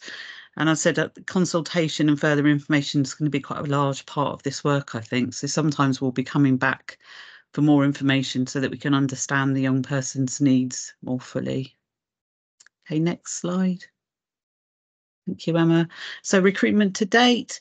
So we're quite a small team, but as I say, very exciting, very significant that we've got this service. We've got a full-time clinical psychologist who's also the team lead, she's got extensive learning disability experience, so she's really brilliant. A full-time psychiatrist who's currently a locum. We have a learning disability nurse and another post as well. So there's sort of two posts, but one of the posts also leads on professional nurse lead for children and young people in CAMS as well. We've got another clinical psychologist post which is going back out to advert at the moment. I've just shortlisted, so we're hopeful we're going to get someone this time round. We've got a behavioural specialist she's brilliant. She does great pieces of work for us so far. Obviously admin, assistant psychologist, and we're going to recruit another assistant psychologist hopefully going forward. So that's the team. So it's quite a small team to think about the size of East and West Berkshire, because it adds up to sort of 6-7 whole-time equivalents. But again, it's great to have some form of provision rather than no provision. Next slide, please. Okay, progress to date. So as I said, we became operational 29th of January. It says as of the 14th of February for the February figures. That was the whole of February. So what we did before January the 29th, we kind of did a soft launch and took some test cases just to sort of work out our processes and working with external partners about what's working, what's not working, to look at our own referral processes internally, checking our systems are working, etc. So there's some cases taken on in November, December, and the beginning of January, but then we became operational. So that data is current until the end of February. We're obviously in March now, and I know that figure now is 71 cases been referred and not 62. So it's quite a high demand and need, but I think we'd sort of expected that. Okay, next slide, please, Emma. So this pie chart shows us so far where the referrals have been coming from. So the biggest sort of chunks of the pie, there's some internal CAMHS cases. So we had some cases traditionally that were there that needed the specialist service. Education, so from the special schools, predominantly, GP practices and community-based peds are the biggest areas, and then smaller areas, so social care themselves, carers and relatives. I've looked at that self-referral 8%, and that is a recording issue, so that is carer and relatives, so that should be 10% with both of them put in together. But quite interesting to see how it's broken down so far. So it's very early days, but it's good to get some early data to have a look to see what's happening. Next slide, please. Okay, so progress to date. So this, as I say, the service up and running. We're starting to see our first children and families and providing interventions. Very exciting. In terms of sort of where the service is going, we've created this ongoing struggles nationally to recruit permanent psychiatrists, I think particularly in the CAMHS LD world as well. So as a service, we've created a promotional video with some of our psychiatrists on it, which go out on all links for adverts psychiatrists now. So it kind of tells the story of working in Berkshire healthcare and how much they enjoy it, to try and make it a bit more of a personal touch. We've been working with the special schools in the borough, so both over in the west and the east. So we've met with all the special school heads to ensure we've got a consultation offer in place. The school's obviously very keen for this service. It's been really positive. We've run a number of webinars for professionals. We've run 2 so far, and we've been overbooked, so we're providing a third one, and we're going to think about sort of ongoing training webinar offers going forward. And then we're working both with East and West ICBs for those children that receive spot purchasing packages. So there was a number of children that whilst this service being created, it got spot purchasing predominantly for behavioural support interventions. So we're working with PBS UK currently just to see which children be appropriate to be coming back to us, which children have had their offer and could go somewhere else. So that's a good piece of work going on. And just to sort of say, there's been a steering group, obviously, in the background behind all of this work that's been running now. I'm trying to think how long it's been running for, Emma, but it started off key working, didn't it? And then we kind of joined you maybe a year, I think. So both East and West people were there. So we've got a whole range of stakeholders invited to that meeting to look at the whole breadth of each area. It's still continuing to run for the CAMHS Learning Disability Service at the moment, because at the moment we want to look at kind of outcome measures of success, what changes have we seen. So it feels quite important that still continues at this point in time. Next slide, please. You're over to me now, Sharon. Oh, okay, over to you, Emma, thanks. Okay, so nice to meet you all. I'm Emma Mapes. I am the team lead for the key working team in Berkshire West. So we've been commissioned to also hold the dynamic support register as well for the Berkshire West footprint. To actually, for those of you that aren't aware, but to refer to our service, anyone between the ages of 0 to 25 who have a diagnosis of autism and or learning disability that are at risk of psychiatric inpatient admission can be referred to our service. So as long as they're RAG rated as red or amber, which is immediate or imminent risk of admission, then we can get involved. And our main role is to actually make sure that we unblock all those barriers and try and support to get the family's needs met and help them navigate all the systems, which is health, social care, education and the voluntary sector. So within my team, I do have dynamic support navigators and community link workers. And my community link workers will help those young people to actually link in with resources like Autism Berkshire, to groups that are running and things like that, to actually really embed them into the community so they can live a full and thriving lifestyle. So this is some of the data. Now we went live. We did a soft launch. That was back in January 2023, we did a soft launch. So at that time, we weren't really collecting any data or anything else. So we started to collect all of our data around November 2023, when we felt we were much more established. And we've done a lot of work with young people's forums, parent carer forums, schools and things like that to kind of get our name out there. So since November 2023 to the end of January this year, this is kind of the number of inquiries that we've had. Over the last year, we're actually, I think, including adults, we've just tipped over to 100 inquiries at the moment. So we are doing quite well with this. So this, what you can see, we had 2 self-referrals, because we do take self-referrals. That's also, there's a link on our webpage on the BHFT website, and that links straight into a referral form. People can just contact us and have a conversation. So we get, at the moment, a lot of internal. So we're doing a lot of work to make sure that our external colleagues, the social care, education and families themselves know about us and know how to refer. And we can just have that conversation around, do they meet our remit? And if not, where can we kind of recommend that they might want to approach next? So you can see, sadly, at the moment in January, we haven't had any referral or inquiries really from external or self. So we know that we continue to need to do some work on that. So this is really about how we've divided up where we've got the data on, where these inquiries are coming from. So as you can see, Reading, we've had a much higher number of inquiries coming in. And then West Berkshire is a lot lower. We did actually think that might come up a little bit, but it hasn't at the moment. Wokingham is the next highest with 5.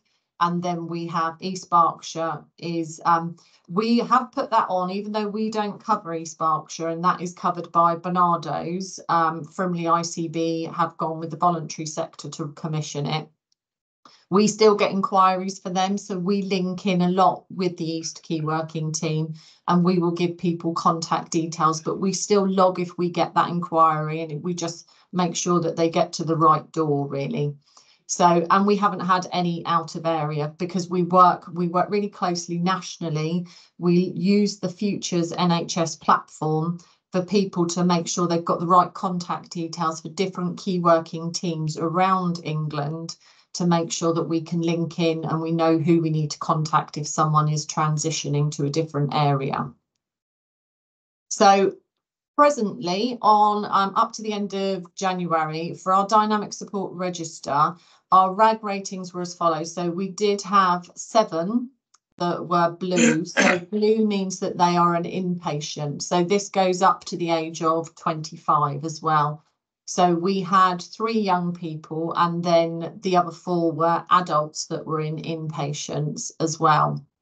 So thankfully that is now down to 3. I can give you that up-to-date information because I had a look at that just a minute ago. So we've only really got 3 young people that are in inpatient, but we do have 1 adult that is just about to move out of inpatient.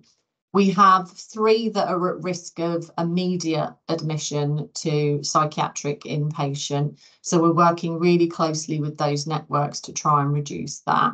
And we've got 12 around amber, which is maybe imminent, or we might be moving them, slowly moving them round to green.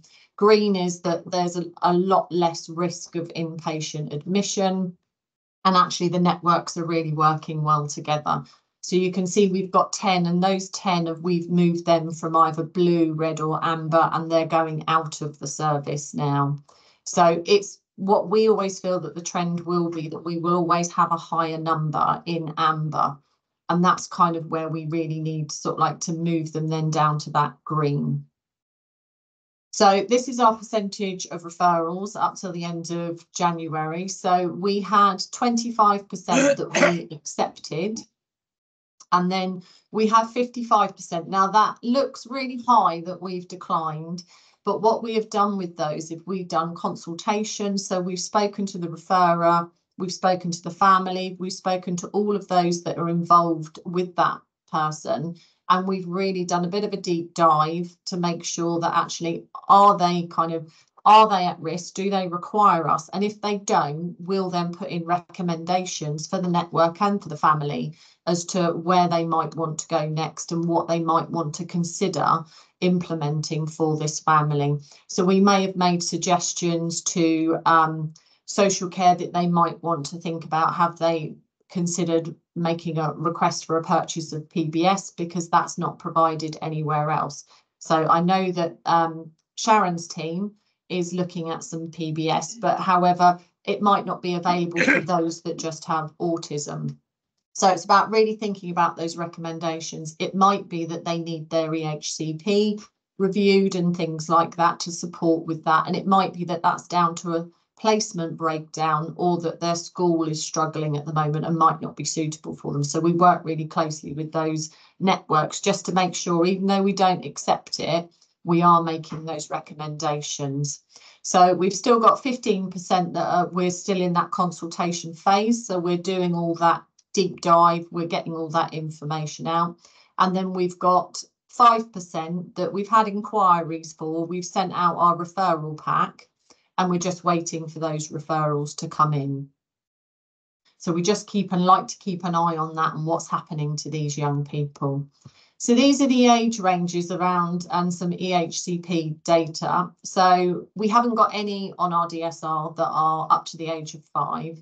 We have one young person who's female between the age of 6 and 11 that is currently on our DSR, and we've got between the age of 12 to 17 we have 15, which is the inquiries, 8 of which were female, 7 were male, and between the age of 18 to 25 we had 4, and then we've got 1 is female, 3 were male. And we are finding that with the adults we're tending to get at the moment a few more males than we are females, but that may change as we move along. So with the EHCPs, we've got 21 on our 0 to 25 DSR that do have an EHCP in place. We've got 3 that do not have any EHCP in place. We've got 4 that they are in progress, and we've got 14 that they're gathering of information for that EHCP. And then we had 11 that weren't applicable.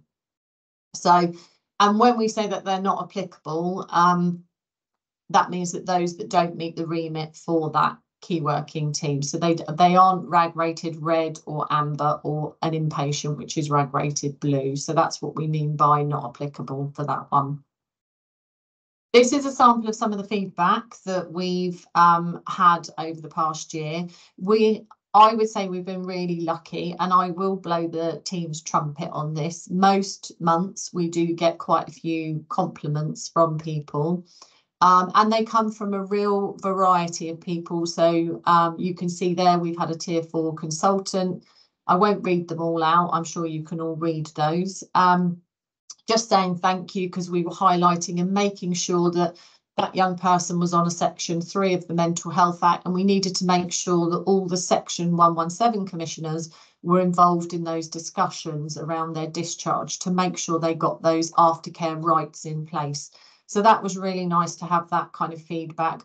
We get quite a lot from parents and from young people themselves, just to say that most common one we get is that I don't have on there, but is that they say, we're really pleased you did what you said you were going to do. You phoned me when you said you were going to do it. You did what you said you were going to do. And that's really helpful. And sometimes it's just, just being able to listen and have that time, because we are independent. Although we sit under health, we are independent of CAMHS, and we need to be, so that we can work across health, social care, education and voluntary sector. And that, I think, is able for them, parents and young people, to feel that they can have those open and honest conversations with us. So it just gives them another different angle. And also we work really closely with our safeguarding colleagues as well. So within social care, and also with BHFT safeguarding named lead nurses as well. So they're involved in, and we have monthly safeguarding supervision with those leads, just to make sure that we're talking about the holistic picture of this family and we're considering everything. So, which has been really positive.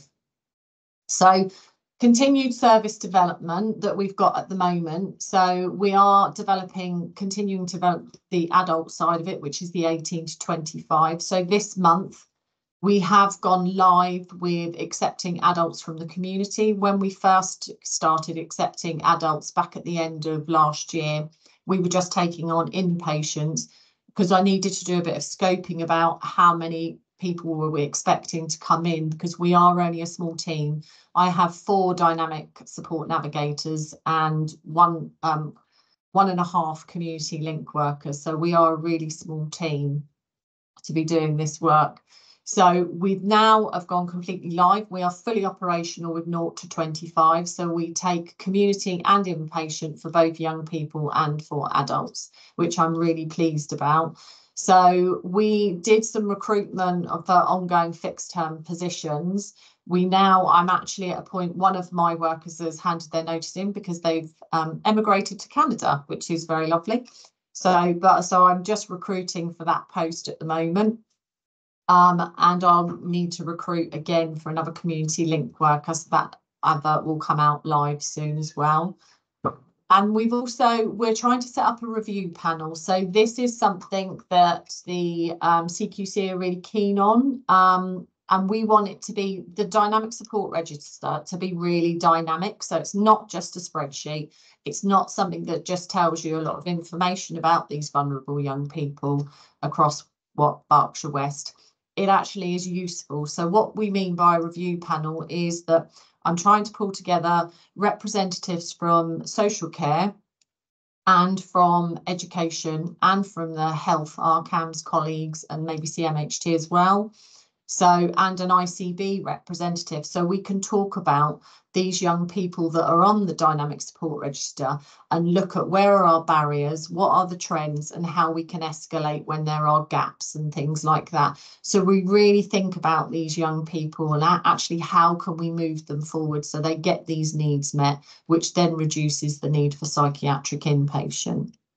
So we're also continuing to grow our self-referrals. So at the moment, I'm looking at trying to produce some business cards that we can potentially have in A&E, in school receptions, maybe GP practices, that people can then just scan the QR code that's on the business card, and that will take them straight to the BHFT webpage where they can find information about us and straight link to our referral form as well and our contact details. So it makes it much easier for them to be able to have that conversation with us. We're also producing a DSR parent and carer forum to help promote co-production around the service.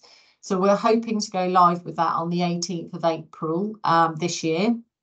So we're just going to get our flyer out. So we've done a lot of talking to our parents that use our service, and we just want them to be able to kind of talk about what do they feel they need from this service as well. And we also want them to help develop the young persons forum as well for those that are on the dynamic support register, because when we find that we go to other parent and carer forums and young people's forums, but they haven't had the same experiences. So we want to hear from those that have been through systems, have also maybe had a psychiatric inpatient admission or are on the cusp of that, and what's their experiences and what can we do to help change things for them. So that's really important for us. I'm also very closely linked in with the Send Local offer. So any changes to our service, I will make sure that our web page is updated and that the Send Local offer are made aware of that. And also they will send me things as well, which I can then circulate to the team, which they can send out to our young people and families that are actually using on the DSR. So I'm still going out to do presentations to everyone. And for me, that is always going to be a continued thing, because we need to make sure that we are still out there being promoted and people know what we do. And also to make sure that all the agencies we work with understand what our service does. So we hear a lot that we will coordinate services. We don't coordinate. What we do is navigate. So we're supporting families to navigate systems and speak up for those families. So also we link a lot with commissioning. So I'm part of a steering group to streamline community education treatment reviews, for those people that are at risk of psychiatric inpatient. So we're trying to make that system a lot better. So I link in with that group as well. So I'm part of the work that goes on with that. And also it is continuing to identify gaps and trends within Berkshire West so that we can continue to highlight that to senior managers and the Bob ICB to think about where they might want to commission services. It's not to say that they will if I tell them these things, but at least I'm highlighting it to them. So our challenges so far have been that I've had some long-term sickness within the team, which has been a bit of a challenge, and it has delayed our progressing the adult work. But thankfully, we're in a much better position now, and we are actually fully operational, like I said, with the adult work now. So it is about the promotion now with the adult services and to get those relationships built with them. So also to continue to ensure, like I said, that agencies understand our role and that we get some appropriate referrals. And also to make sure I get my review panel in place. So we really are having those multi-agency discussions for those that are on the dynamic support register. And that's all from us. So is there any questions? I'll stop sharing.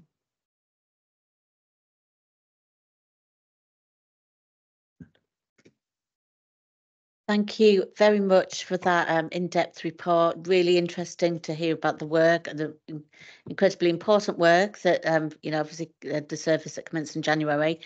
I can see that John has a hand raised. So. Well, thank you. I thought that was a very impressive report, and thank you very much, because this is a group that doesn't get the attention it needs and deserves. I've got a couple of things, really. Firstly, about your hope for recruiting a permanent consultant. I wouldn't be that optimistic. I mean, my experience of this, when I was regional medical officer in the Northwest, we were carrying, I think, more than 20 vacancies for consultants in learning disability. Medical students and graduates don't want to do this unless it's changed since I was involved with it.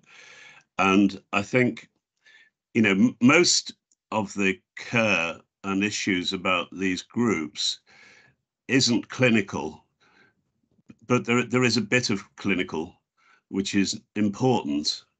And so the question really is, how do you get that clinical input? And are there other ways of doing it? Are there ways of having a general practitioner who's got a special interest, or a nurse specialist, or are there other ways of coming at this, of growing that clinical input in a different way? What I found was that the psychiatric establishment in the Northwest was sitting on all these posts, but wouldn't relinquish them to be used by other professionals like psychologists or other people that might have another professional background that could have been a valuable addition to the team. So it was a really kind of dog in a manger situation, which wasn't at all helpful. So, and my experience is that as well, where you do find a clinician who champions the cause of this, it's often for family reasons, that maybe they've got a child themselves, or another member of the family has a child with learning disabilities, and so they have a passion for this area. But certainly I'd encourage you to think laterally about how you go about that if you are unable to recruit. That's really helpful, John. We interestingly, we've sort of been looking at a plan B, I suppose, in the background. So we've been thinking about nurse medical prescribers, we've got some specialist pharmacists in the trust as well that can kind of advise and help oversee. So we're looking at different options at the moment. And we've linked into, there's a CAMS LD psychiatry network. So we've kind of linked in with them as well. They reviewed our job description and sort of said, it's great, you've got everything you need on it. So you're quite right. I think it is something we need to be Well- really clear on and think about what do we need. And I guess it's really hard because we just become operational, but I think it will be something we, like you say, we need to be quite lateral about it, I think. So it's really helpful to hear that. Don't lose too much time trying to go down one way before you go down another way, you know. I mean, the other bit of that is that, I mean, I trained in psychiatry many years ago. And one of the things that, looking back on that, is that really our attention to physical health was not good. And I think that psychiatrists often become de-skilled when it comes to physical medicine. And we know that the outcomes, the medical outcomes for people with psychiatric or learning disability diagnoses are poor. So, you know, health checks is a good example, you know, of what needs to happen, of monitoring and keeping an eye on and ensuring that they don't, you know, have their mental health needs met, but then they come to grief physically. So it is needed to be addressed. So the other thing I just wanted to mention as well is, I mean, you've obviously got a very comprehensive approach, but are you also picking up on pathways into work? Because I know, you know, 90% of young adults with learning disabilities are not in employment. And this is something, I mean, I'm involved with Strawberry Field in Liverpool, you know, which is where John Lennon got his inspiration. And that's now a centre for training young adults with learning disabilities. And it's linked into employers in Liverpool and Merseyside. And they've got, I think they're up to about their 15th cohort now. They get experience in the experience about the song and the story of the song, the cafeteria and the shop and all the rest of it. And they're just feeding them through a pipeline into employment. So, you know, there's something about that, being more positive about what might be possible, really. Yeah, anyway, thank you. Yeah. No, that's really helpful. Thank you. Thank you, John. We've got a couple of questions online, and the first is, I think it's Alice Kunjabi-Clifton first. Oh no, sorry. Would you want the other Alice to go first? Yeah, if you go first, Alice. Okay. Yeah. Thank you. Thank you, Sharon. Thank you, Emma. One of the questions I wanted to ask is, you know, your service, how are you highlighting it to the public? How are you communicating to the public, especially those with seldom heard? What are you doing? It'd be nice to hear, because sometimes it appears that, you know, you have the lower fruit scenario, and especially the seldom heard are the ones who struggle the most. So it'd be quite good to hear from you. How are you going to do this? Because, you know, I think that's very important, especially there's taboo when you look at CAMS and learning disability among those seldom heard. Yeah, I completely agree, Alice. I think, you know, part of the strategy of the steering group for the East and West has been, whilst we've been setting up key people, we've got the parent user forums on there, and we've got carer reps on there. We really need to think about, so it's very early days for the CAMS LD service, but what we really need to think about, and what that steering group is absolutely committed to, is the whole service user sort of getting the voice, getting feedback, and thinking about how we're going to do that. So we were talking through about what our sort of measures of success are going to look like, and that there needs to be something about service users in there. And what does that look like? How do we make that meaningful? How do we collect that? So at the moment we're setting up like a separate steering group, or not steering group, separate project group to have a look at those items, just to think through how we're going to do that, who do we need to link it, because that's, you're right, it's key, it's got to be a big part of this service, and I really want the service user voice to come through and help shape it as well. So yeah, any help, if there's anything you can help us with, it'd be amazing. I mean, the whole we do reach out to the communities as such, but it's just the fact that one of the things that I find is the language that we use. We have to be making sure that it's culturally appropriate as well. So, you know, and not to make so medicalized that you will not get people to interact, and that is the most important thing. But I also find that sometimes the steering groups are very one dimension, and you have to really reach out to the diverse communities as well, and it's got to be all inclusive. Yeah. Thank you. I might get your details and be helpful to have a think outside, if that's all right, Alice. Thank you, Alice. Do we have any other speakers or questions? Alice, Councillor Mahufukos. Hi there, Alice. Hi, everybody. Hi, thanks very much for your detailed report that really gave me also some thoughts about things that are probably happening even in wards like a weekly ward, where I am. One of the places when you see the statistics, it normally mentions a lot of problems when it comes to mental health, and some of it starts from schools, getting into adulthood and getting to filter into other spaces. I had a few observations on this about spaces where young people should go for mental health. Most of the time, I think systematically it has been young people go to probably a place where it's called for assessment, camps or Prospect Park or hospital or something like that. Have you ever thought about decentralizing about things? Because the stigma in mental health is so much difficult for young people to themselves take a step with their parents if they're under 18 to be seen walking into these spaces where it's actually labeled and done in a specific way, where you can decentralize in spaces where we have community centers, with also other places like where you can have access to mental health, even the initial one where you can use a CPN to come in and talk to young people in communities themselves, than for them when they've identified that the parents then come to you when it's serious.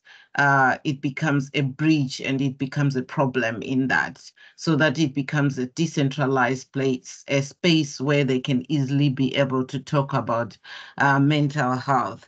Because as we have seen also, as you know, the statistics post-COVID, the comparison is very important. Again, that's another point to look at what has happened prior to COVID and what is happening now post-pandemic, because now it's almost 1 to 6 young people are really struggling with mental health, and they might have come to your services. It's not clear, but it is known that 1 in 6 children are struggling with mental health, and most of it is seen in schools than it is seen in proper spaces for NHS and Berkshire Healthy Care. So that's one of the other things, that how we can also work within the schools and also community areas of trying to bring in such ideas in spaces where we know. Also, another point that I picked from here is that I think alluded to it about that in another way, but it's that all these things are linked up, which affect the young people, especially after this COVID and prior to that. As we know, there's been hostility, and then there's coming to be the recession and all these things that affect their families. And when it affects their families, it gives a lot of pressure to young people. Economically, they become more poorer, and they also it makes them feel affected by mental health, and then it impacts them, and then the things also feel they don't have. Can that be looked into holistically?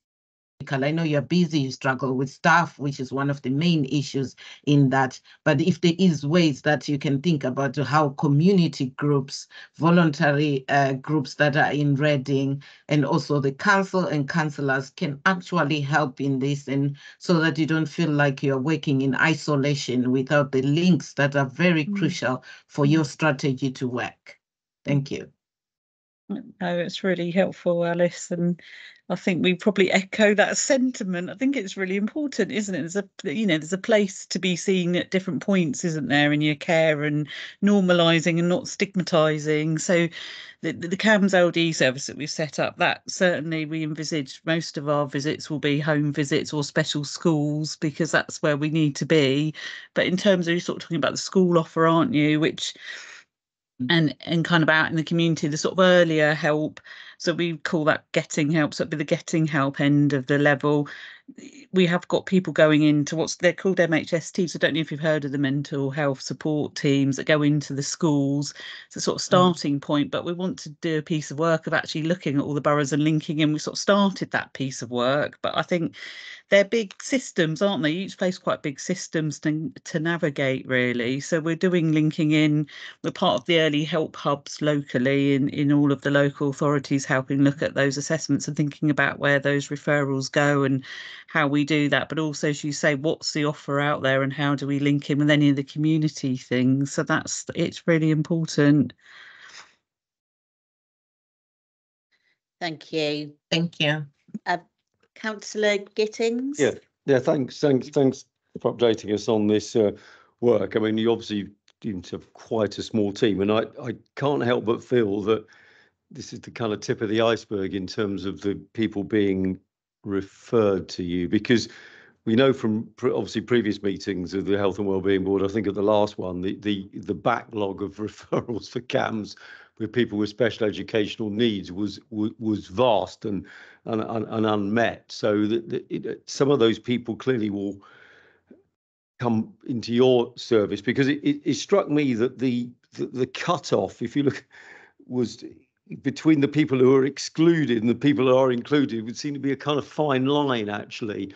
I don't know if that's the case, because your numbers seem quite small, but obviously people being referred through CAMHS, and obviously special education needs that Councillor Coles has referred to. There's vast numbers in schools, so I don't know whether that's the reality, and then that eventually you're going to get much bigger numbers coming through. When I do applaud the work you're doing around co-production, I think that's sort of kind of would make a sort of a point about that.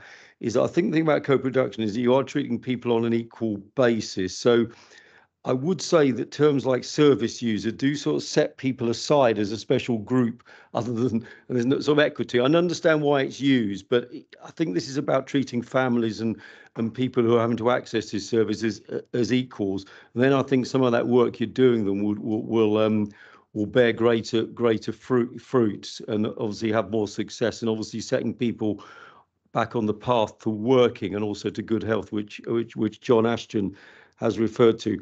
And my sort of final point or question is, obviously Mr. Gordon came along earlier, we talk about ADHD. Is that included in this? Because obviously people who have severe examples of that, it is a real problem, I'd accept, in that is a learning disability as such. I mean, I'm not an expert on this, but I just wonder if that's covered, because he was sent to Autism Berkshire, and although there are overlaps, they are two separate things. And I believe there are greater numbers of people being diagnosed with this as well. You know, a lot of people are undiagnosed, but in schools, again, there's a lot of pupils who are having those issues. And do they qualify under your category?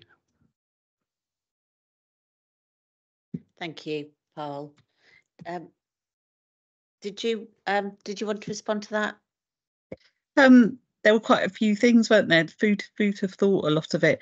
I think yes. I think as a CAMHS service, we're sort of looking at our services and what we provide at the getting help level and what that's going to look like. Because I think you're right. We need to look at that size. It's a piece of work that's going on at the moment. In terms of, I think you mentioned about autism, didn't you? People being diagnosed in schools. We won't be, the CAMHS LD service is not set up to see children with just autism, but if it was linked with an LD, then that, of course, we'd see them. I was thinking about where's the distinction there? Because you understand what I'm trying to get at is obviously if Yeah. I mean, that's what I'm saying about the cross at the threshold, and the same with Yeah. ADHD, which I keep sort of mentioning. But you understand what I'm trying to get at. It's kind of difficult to distinguish if you look at the two things there. I'm not saying you're not doing a good job. It's just just I would expect your numbers to be greater. Yes, so it's just our third week of opening, so I think we will be seeing more, but I think we've got a specialist pathway for neurodiversity, so we've got the ADHD and the autism service, and so that's where those children go at this point in time. As I say, I think we're early days, so I think a lot of consultative type work at the start to unpick these cases and work it out. I know in East Berkshire, they've identified sort of as an ICB that I think they'll still have a need for those children and young people who are sort of presenting with autism alone and not reaching kind of a moderate, severe learning disability level. So I think they're looking at what their offer is going to be sort of from commissioning.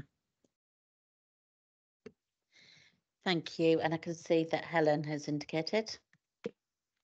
Thank you. So I just wanted to thank Sharon and Emma for bringing this report today. I think it's really helpful to see the update on these services. These services are quite specific, I think it's right to say, and focused around particular pathways.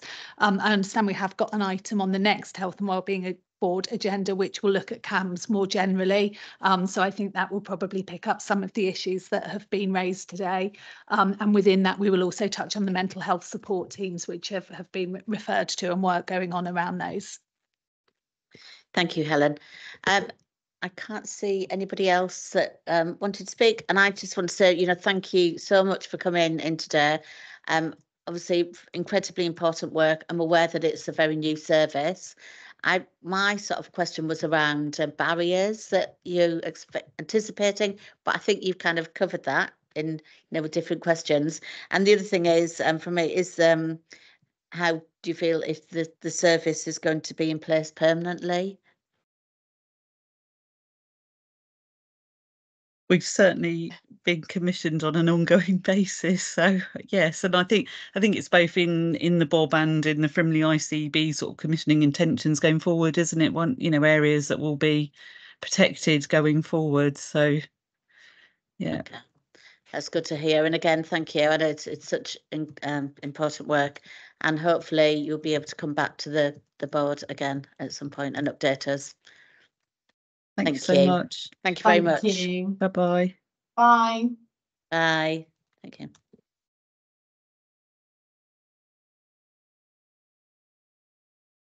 Sorry, didn't turn my mic on there.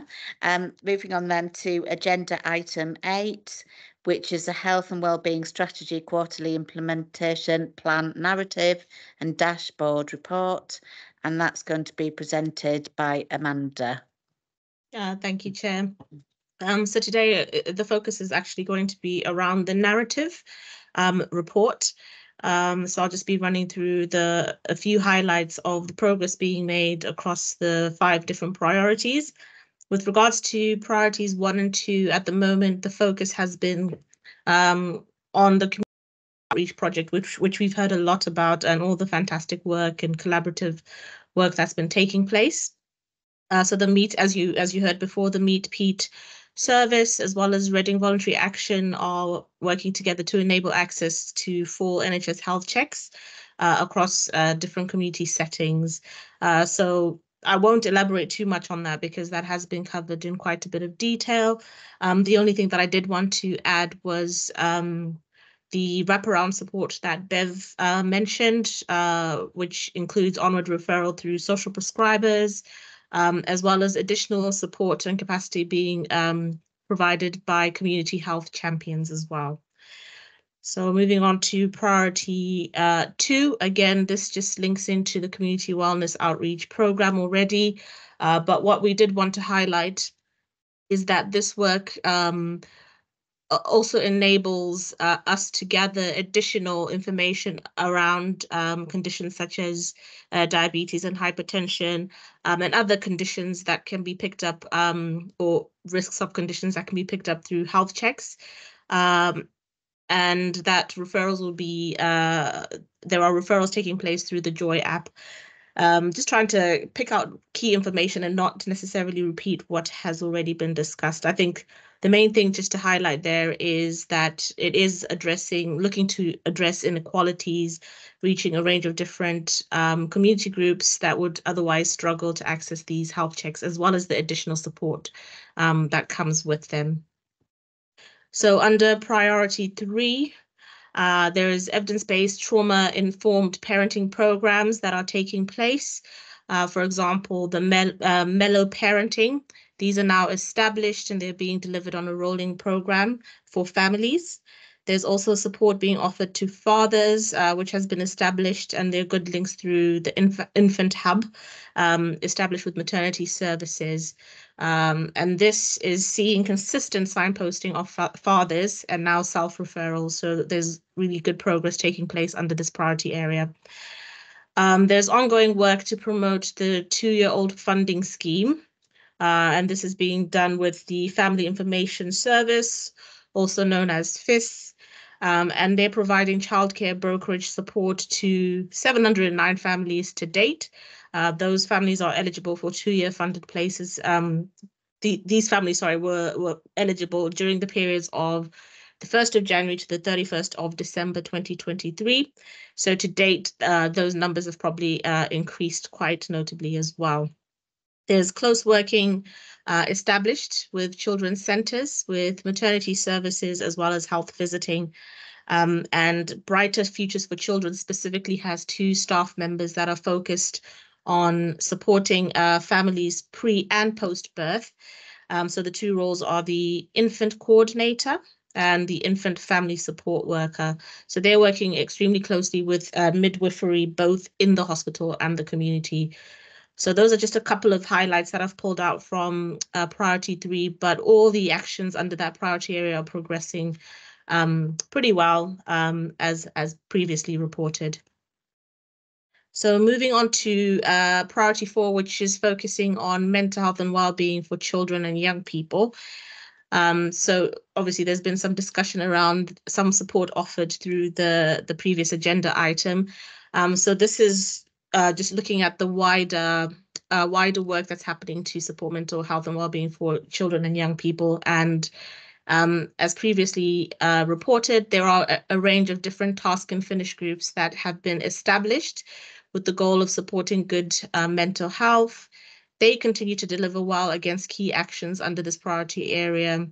And just to name some of a few of the task and finish groups, there is a task and finish group that focuses on suicide awareness and prevention, and this is working closely in partnership with public health. There's a task and finish group focusing on school attendance and mental health, another focusing on inequalities in mental health in relation to neurodiversity, as well as one around trauma-informed approaches and therapeutic thinking schools. There are 4 other task and finish groups, but the detail of them is included in the paper. So as mentioned before, all actions under this priority area continue to progress really well and are all RAG rated green. So finally, just a quick highlight in relation to priority area 5. This focuses on mental health and well-being for adults. In terms of where we are to date, with regards to just a highlight level update, the mental health wellbeing group and its promotional work continues as previously reported. The mental health and wellbeing group is meeting next in July. And the reason for this is to follow on from the Director of Public Health's annual report. The goal is to be steered by what the priorities are that are identified in that report. And at present, the mental health group is currently reviewing a model public mental health strategy from Grampian to identify lessons for our own local system.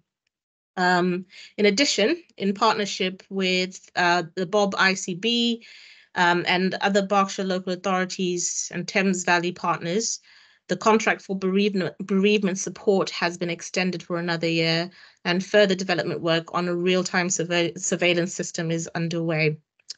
And then finally, the Reading Suicide Prevention Planning Group is meeting in April with the goal of continuing to review the local action plan. Recently, this has included a program that has delivered 3 suicide prevention first aid courses for frontline staff. So again, under priority 5, a range of different actions are progressing as planned. But as you will note, there is one action there which is still amber. And the reason for that is, although we have finished the dashboard, which was presented in the last board, the mental health needs assessment is still outstanding, and this is just simply due to capacity issues with regards to officer time to dedicate to finalizing that, but we are working on that. So I think that's just an overview of the progress that's taking place across all the 5 priority areas to date. Happy to take any questions.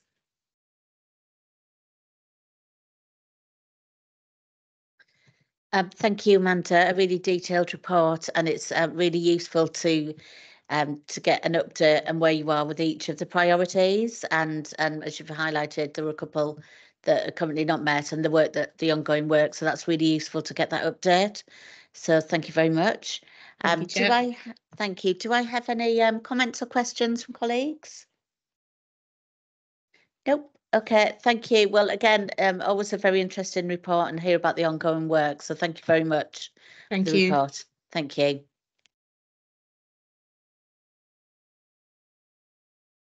And moving on then to agenda item 9, which is the Better Care Fund integration update to be presented by Bev Nicholson. Thank you. Right, I shall just share the presentation.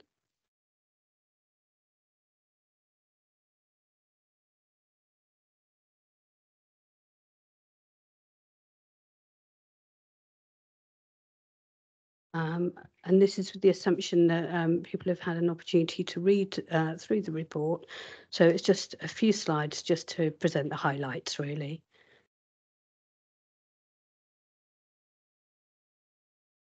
So the Better Care Fund Q3 return was submitted and signed off under delegated authority following consultation between Director of Communities and Adult Social Care and Lead Counsellor Health Wellbeing Board, Councillor McEwen, and was submitted by the due date. So we're on track with that. An update on spend and activity as at the end of December was requested on a subset of schemes.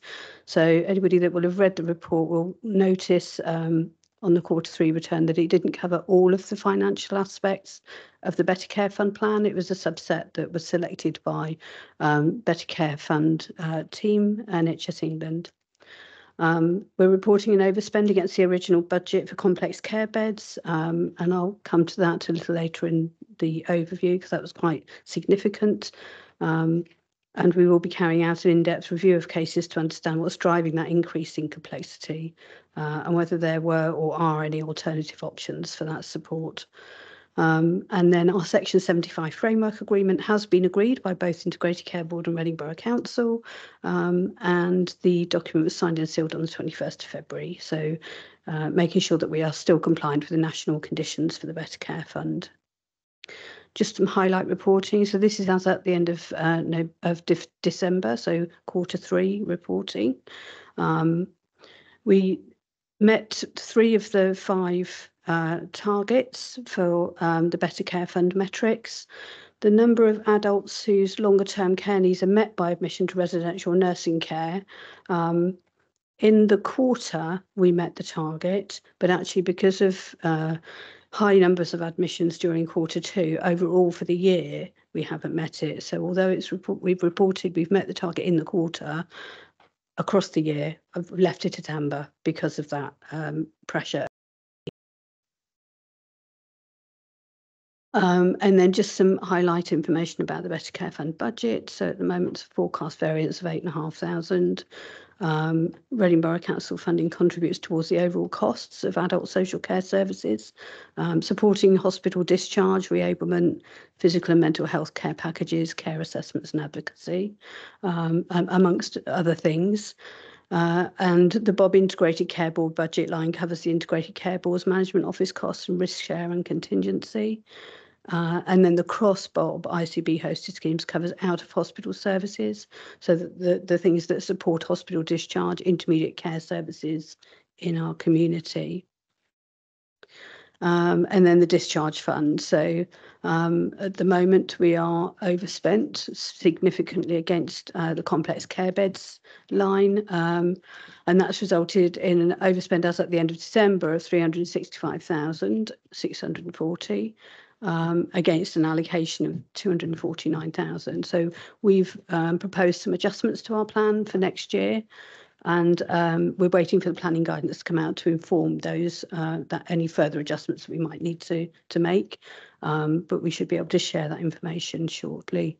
And we're working with our discharge teams and colleagues to ensure early identification of those people that might benefit from a domiciliary care or live-in care package, perhaps with the support of technology-enabled care, which actually is being used quite not excessively, quite well. You know, we've got a lot of users of it now, which really would enable people to go directly home, or more people to go directly home, and be safe there. So that's the report. So happy to take any questions.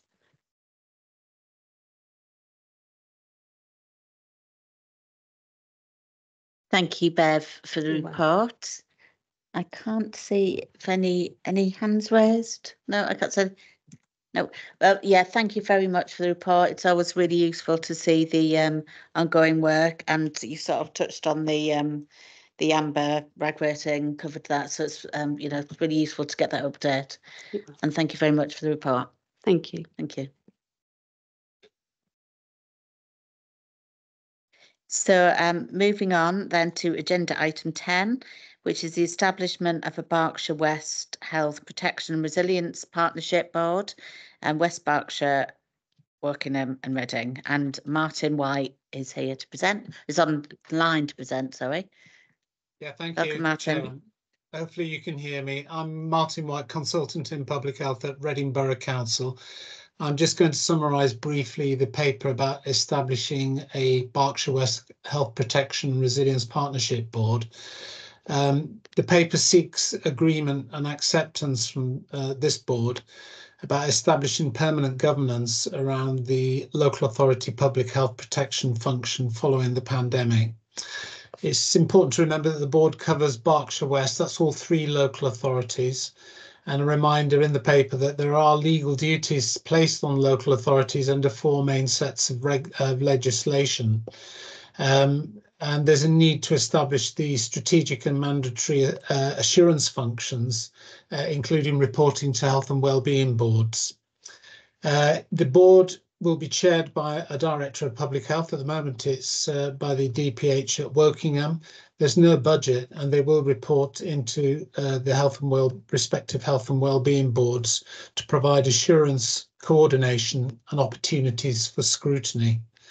Appendix A of the paper sets out the terms of reference, the membership of the board, the scope of topics are set out in paragraph 1.5. They're not totally inclusive. There's always something more that can be added onto that list, but it's quite wide ranging, as you will see. And then paragraph 10.1, there's the annual work programme. The recommendations are about seeking an agreement to the robust assurance, putting that in place and having it maintained, to receive the reports, agree to a director of public health being in the chair, and acceptance of the terms of reference. Thank you. Thank you, Martin. Thank you for the update. And I think with this one, we're just happy. We just need to agree the report. Agreed? Yep, all agreed by the sound of it. Thank you very much. Thank you, Martin. And the next agenda item is the Community Health Champions Programme update. And it's Martin White again presenting. Yes, thank you. This is just a short report. It's an update on the progress being made with the Community Health Champions Programme. It's important to remember that the programme is only still in its early stages. We've got about 50 champions that are trained and active at the moment, and the paper sets out a list of the partner organisations, and you can see that there's quite a few there that have become involved, and there's more to come. They've also published a video. I've found out that the link in the paper is broken, so if you've clicked on that and not been able to see the video, I do apologise for that. For some reason the full link wasn't included, but I've sent the whole link to Nikki, who's said she can circulate it to anybody who wants to see it. There's 544 viewings of the video at the end of February, and it gives you a flavour of what the project is about. Recently, they have been looking at advertising a series of small grants, which are there to put some resources at the disposal of the community health champions and the projects that communities would like to take up and see happen. And they've also been lending support to projects like the Community Wellness Outreach project that we heard about earlier on. The measles campaign, a communications campaign to drive up uptake of the childhood immunisation programme, particularly MMR, which is low in Reading, and a tuberculosis awareness campaign that's coming up, another comms plan that the champions have been involved with. And I understand recently this week there was a very successful International Women's Day event around that. Future reports will be able to provide more detail about this, particularly about where the other small grants are going and who they've gone to and what kind of activities they're going to fund. Thank you.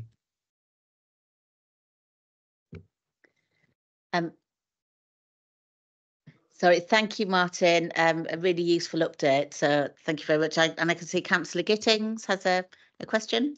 Yeah, no, I mean, I just was question. I was going to say, this is brilliant. You know, and what a great initiative. You know, dealing with going to community organisations. I mean, there's some here I'd never really heard of, and I didn't have my glasses. I saw it said Draft Busters. I wonder what that was. I thought it said Ghostbusters at first, or Ghostbusters Rally, but some eclectic mix of organisations. I mean, brilliant. I mean, going back to the earlier reports on getting health, health checks. I mean, I'd suggest that through there you might sort of have a bit of luck as well with a link up there, because if you're dealing with so many of these community organisations, some of those people, I know we're specifically looking at people in high need, but within those organisations, maybe they will be. But I mean, I really like the idea getting down to community level with this stuff. I think it's a really, really brilliant initiative. Thank you. I mean, that is the idea. And I think, well, Rachel knows the full glory of the garden in Reading, but there are some interesting small groups and small charities there, and it's great to see them being linked up and involved in this.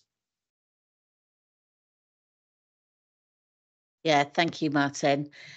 Yeah, it's a really, really useful report. It's really good to hear about all of the volunteers and the ongoing work. It's it's really positive and inspiring, actually. And just to say as well, I did actually watch the video on YouTube. I found it. It's very good. I'd recommend everybody watch it. It's really sort of informative and good fun. So well done to everybody who presented that. And I think it promotes the service really well. So I'd recommend people watch that. And yeah, and I can see Melissa wanted to come in there. Yeah. Thank you, Chair.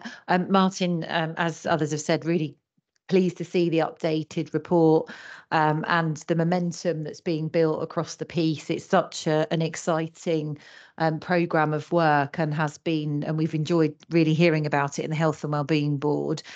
I'm just keen to understand how we can harness, though, all of this energy and make sure we're focusing and prioritising on the same page. We've heard already today about the Community Wellness Outreach programme.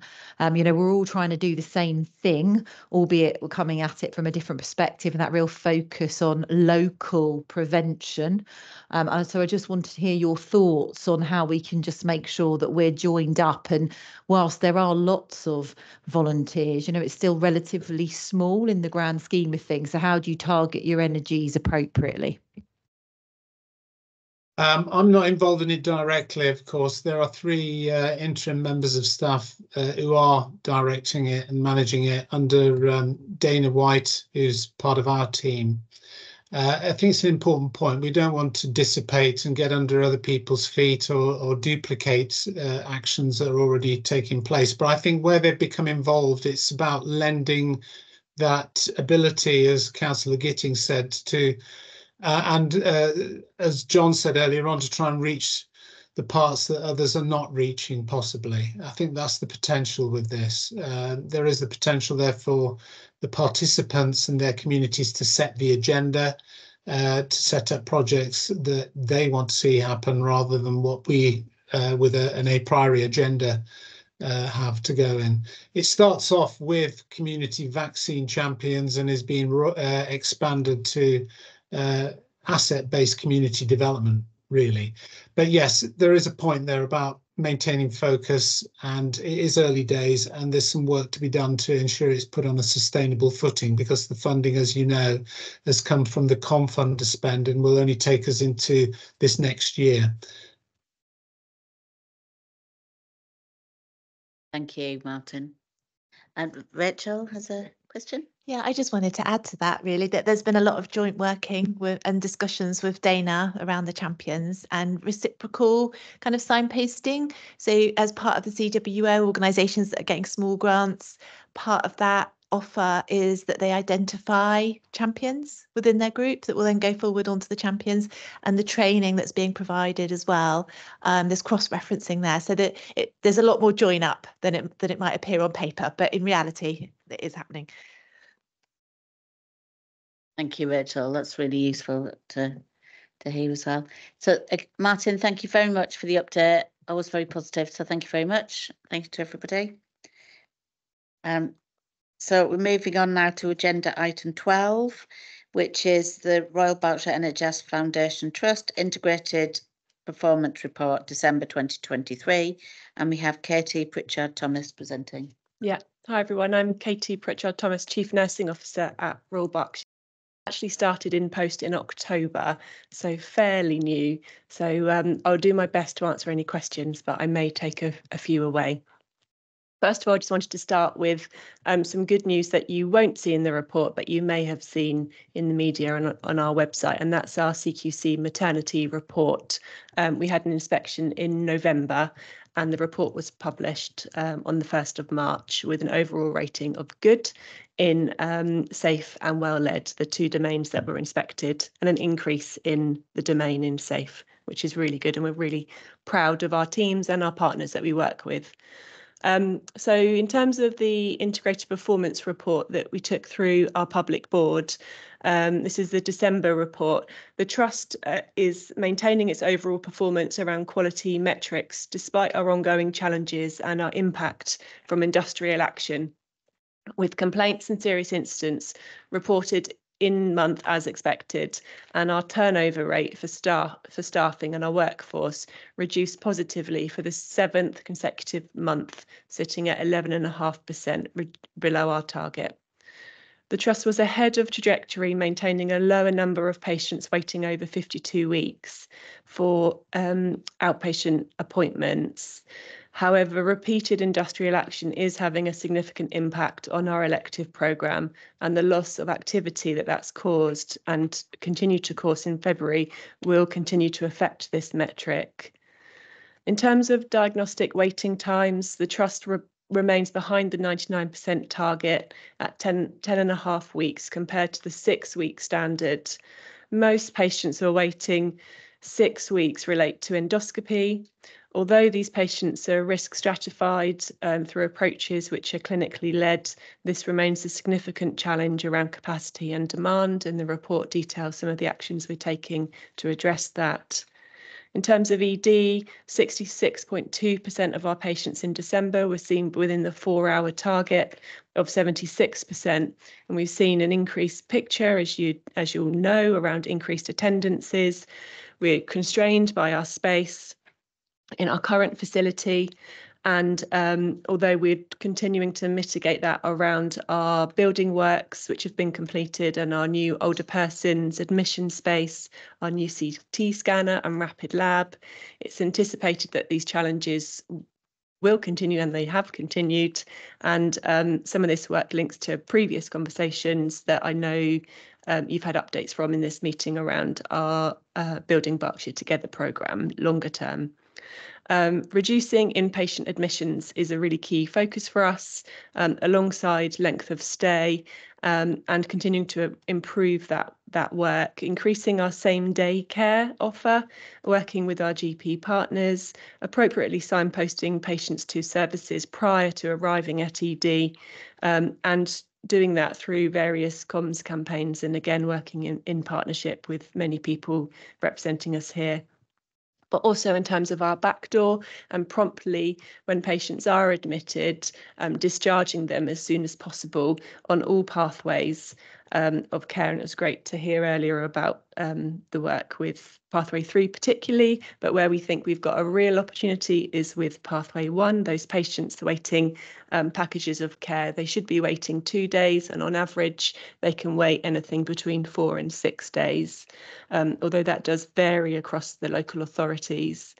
Our focus now as a board is on our new metrics and our new strategic objectives for 24-25, and I'm sure in the next Health and Wellbeing boards you'll start to see some of those migrate into slightly different areas of focus, because we want to continually challenge ourselves. So for example, our turnover rates are going to move to a stability rate, which is our turnover rate within the first year of service. Our complaints data is going to start looking at our friends and family information, and our care closer to home dimension is going to look at postcode analysis. So I'll leave it there and open it up for questions. Thank you very much, Katie. And I can see Councillor Gittings. Yeah, sorry, it's a lot of questions. Yeah, look, I mean, really detailed report. And I think the first thing we'll say, we obviously thank the staff at the RVH for the work they do, and obviously it's great to see the great report on fertility. I actually had the fortune of going to the Royal Berks, actually as invited by the Building Better programme, whatever they call it. Look, there was 40 hospitals promised by the government, and of course it was just complete nonsense. It takes a long time to build a hospital, between at the minimum 7 years under the new standard being set, and mostly over 15. So that was always going to be an idle boast, because even now that would have been 2040. But it's challenging, isn't it? Because you've got kind of confined space. And so I went into A&E as part on the way through, and it was a Friday. And it sort of looked quite busy to me. And I'm not as busy in here. They said, this is nothing. And people were, just about enough seats. So it's really challenging. And I mean, it's good that the waiting lists are down, because the national target used to be 99 under former government, is now down to 75, and you're hitting 66. So that's excellent to see. So I mean, I think this is good, and this is really good detail in here for people to look and have some confidence it's being addressed. I was going to sort of end on a good note. I don't know if this is true. You see a lot of things now on WhatsApp and political thing being shared around, particularly with elections looming. But there was a national table for waits for care across the country, and in some cases these were shocking, utterly shocking. But what I saw, Royal Berks actually appeared to be top of the table. I mean, I know it's all relative, but it was, I don't know if that's true, but it was just a general thing. The Royal Berks was number one. So I don't know if that is the case, which we're proud of, but given the many challenges that you're facing, I don't know if you're right. The only thing I'd say is, like I said, the continued industrial action is a real risk, and I understand that. I mean, but this was a table that was done. I saw it, and we anticipate that the balance will tip later in the year because of the delay that we're seeing, and as patients move along the pathway. But we're trying to do everything that we can to minimise those delays and those risks. But that industrial action, which would affect everybody, so I mean, sort of relatively. So is it the actual case that we were top of the table, Royal Berks? That's how it was reported yesterday. Yeah, excellent. I mean, look, it's something to celebrate. I mean, thank you, Paul. Do you have any other questions or comments? No. Well, thank you. As you know, Councillor Gittings said, it's a really useful report. It's good to get an update. I mean, good news about the CQC inspection, and thank you very much for the report. Thank you.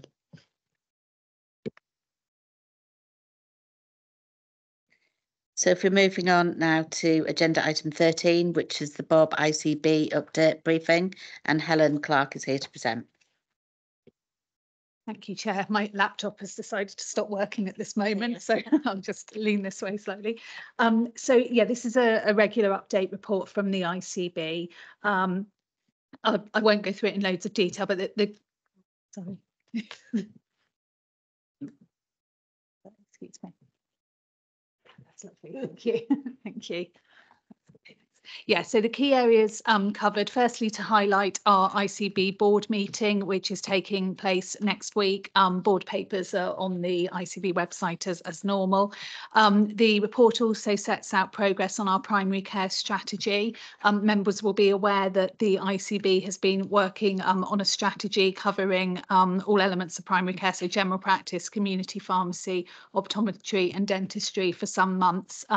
Recently completed a programme of engagements with stakeholders, patients and the wider public, supported by a number of organisations, in particular Health Watch.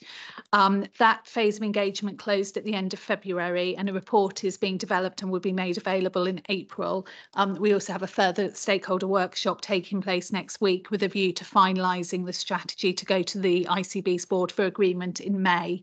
That will include details and an implementation plan, recognising that the primary care strategy is intended to be an iterative document with various work streams over time.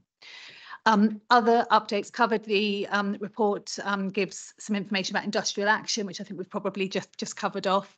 And then finally, an update on the vaccination programme, highlighting the work currently underway around measles vaccinations, and also the next phase of the COVID-19 campaign, which will be a spring booster campaign for specific cohorts set to start in mid-April. Okay, thank you. Happy to take any questions.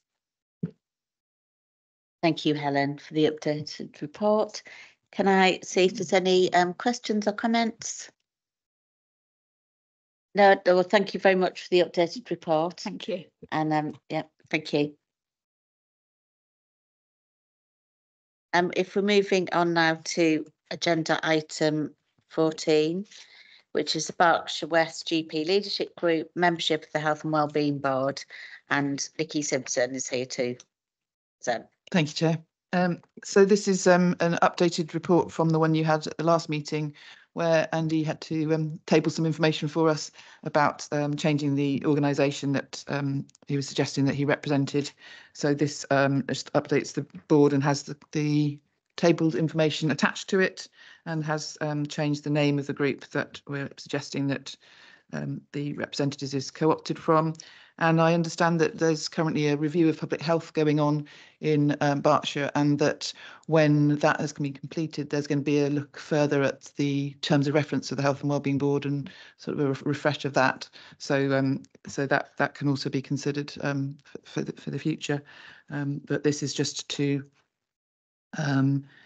ask the board to co-opt somebody from the Berkshire West GP Leadership Group, and to note that if you do, then that would be Andy that's going to be their representative.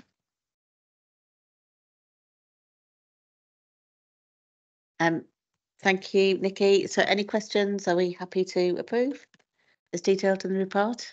Yep. Okay, thank you. Thank you very much. Yes, thank you, Chair.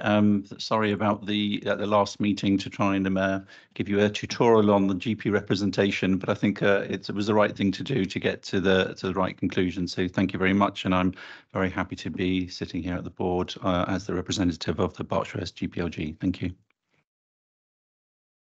Thank you, Andy, and we're delighted to have you there. So that's all good. Okay, well, thank you very much then, everybody. The agenda item 15 is dates of future meetings. So we just need to agree them. Yep. And the 12th of July, 2024, the 11th of October, the 17th of January, and the 14th of March, 2025. So they're the dates of to be approved. Everybody's happy to approve. Okay, thank you. And I can see John on the screen, but not a hand raised. No, So, I'm just right. So I was just ready to say goodbye.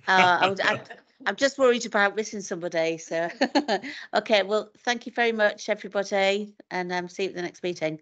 Thank you. Have a lovely evening. Bye. Bye-bye. Bye.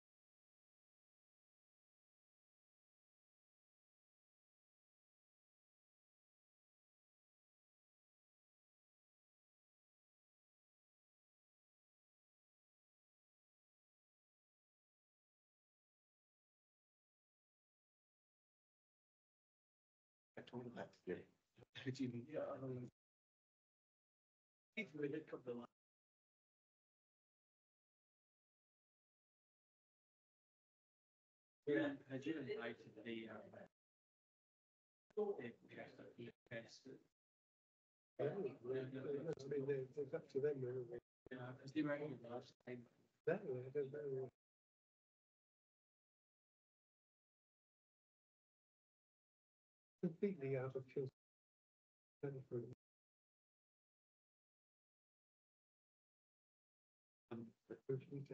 Time agenda to invite people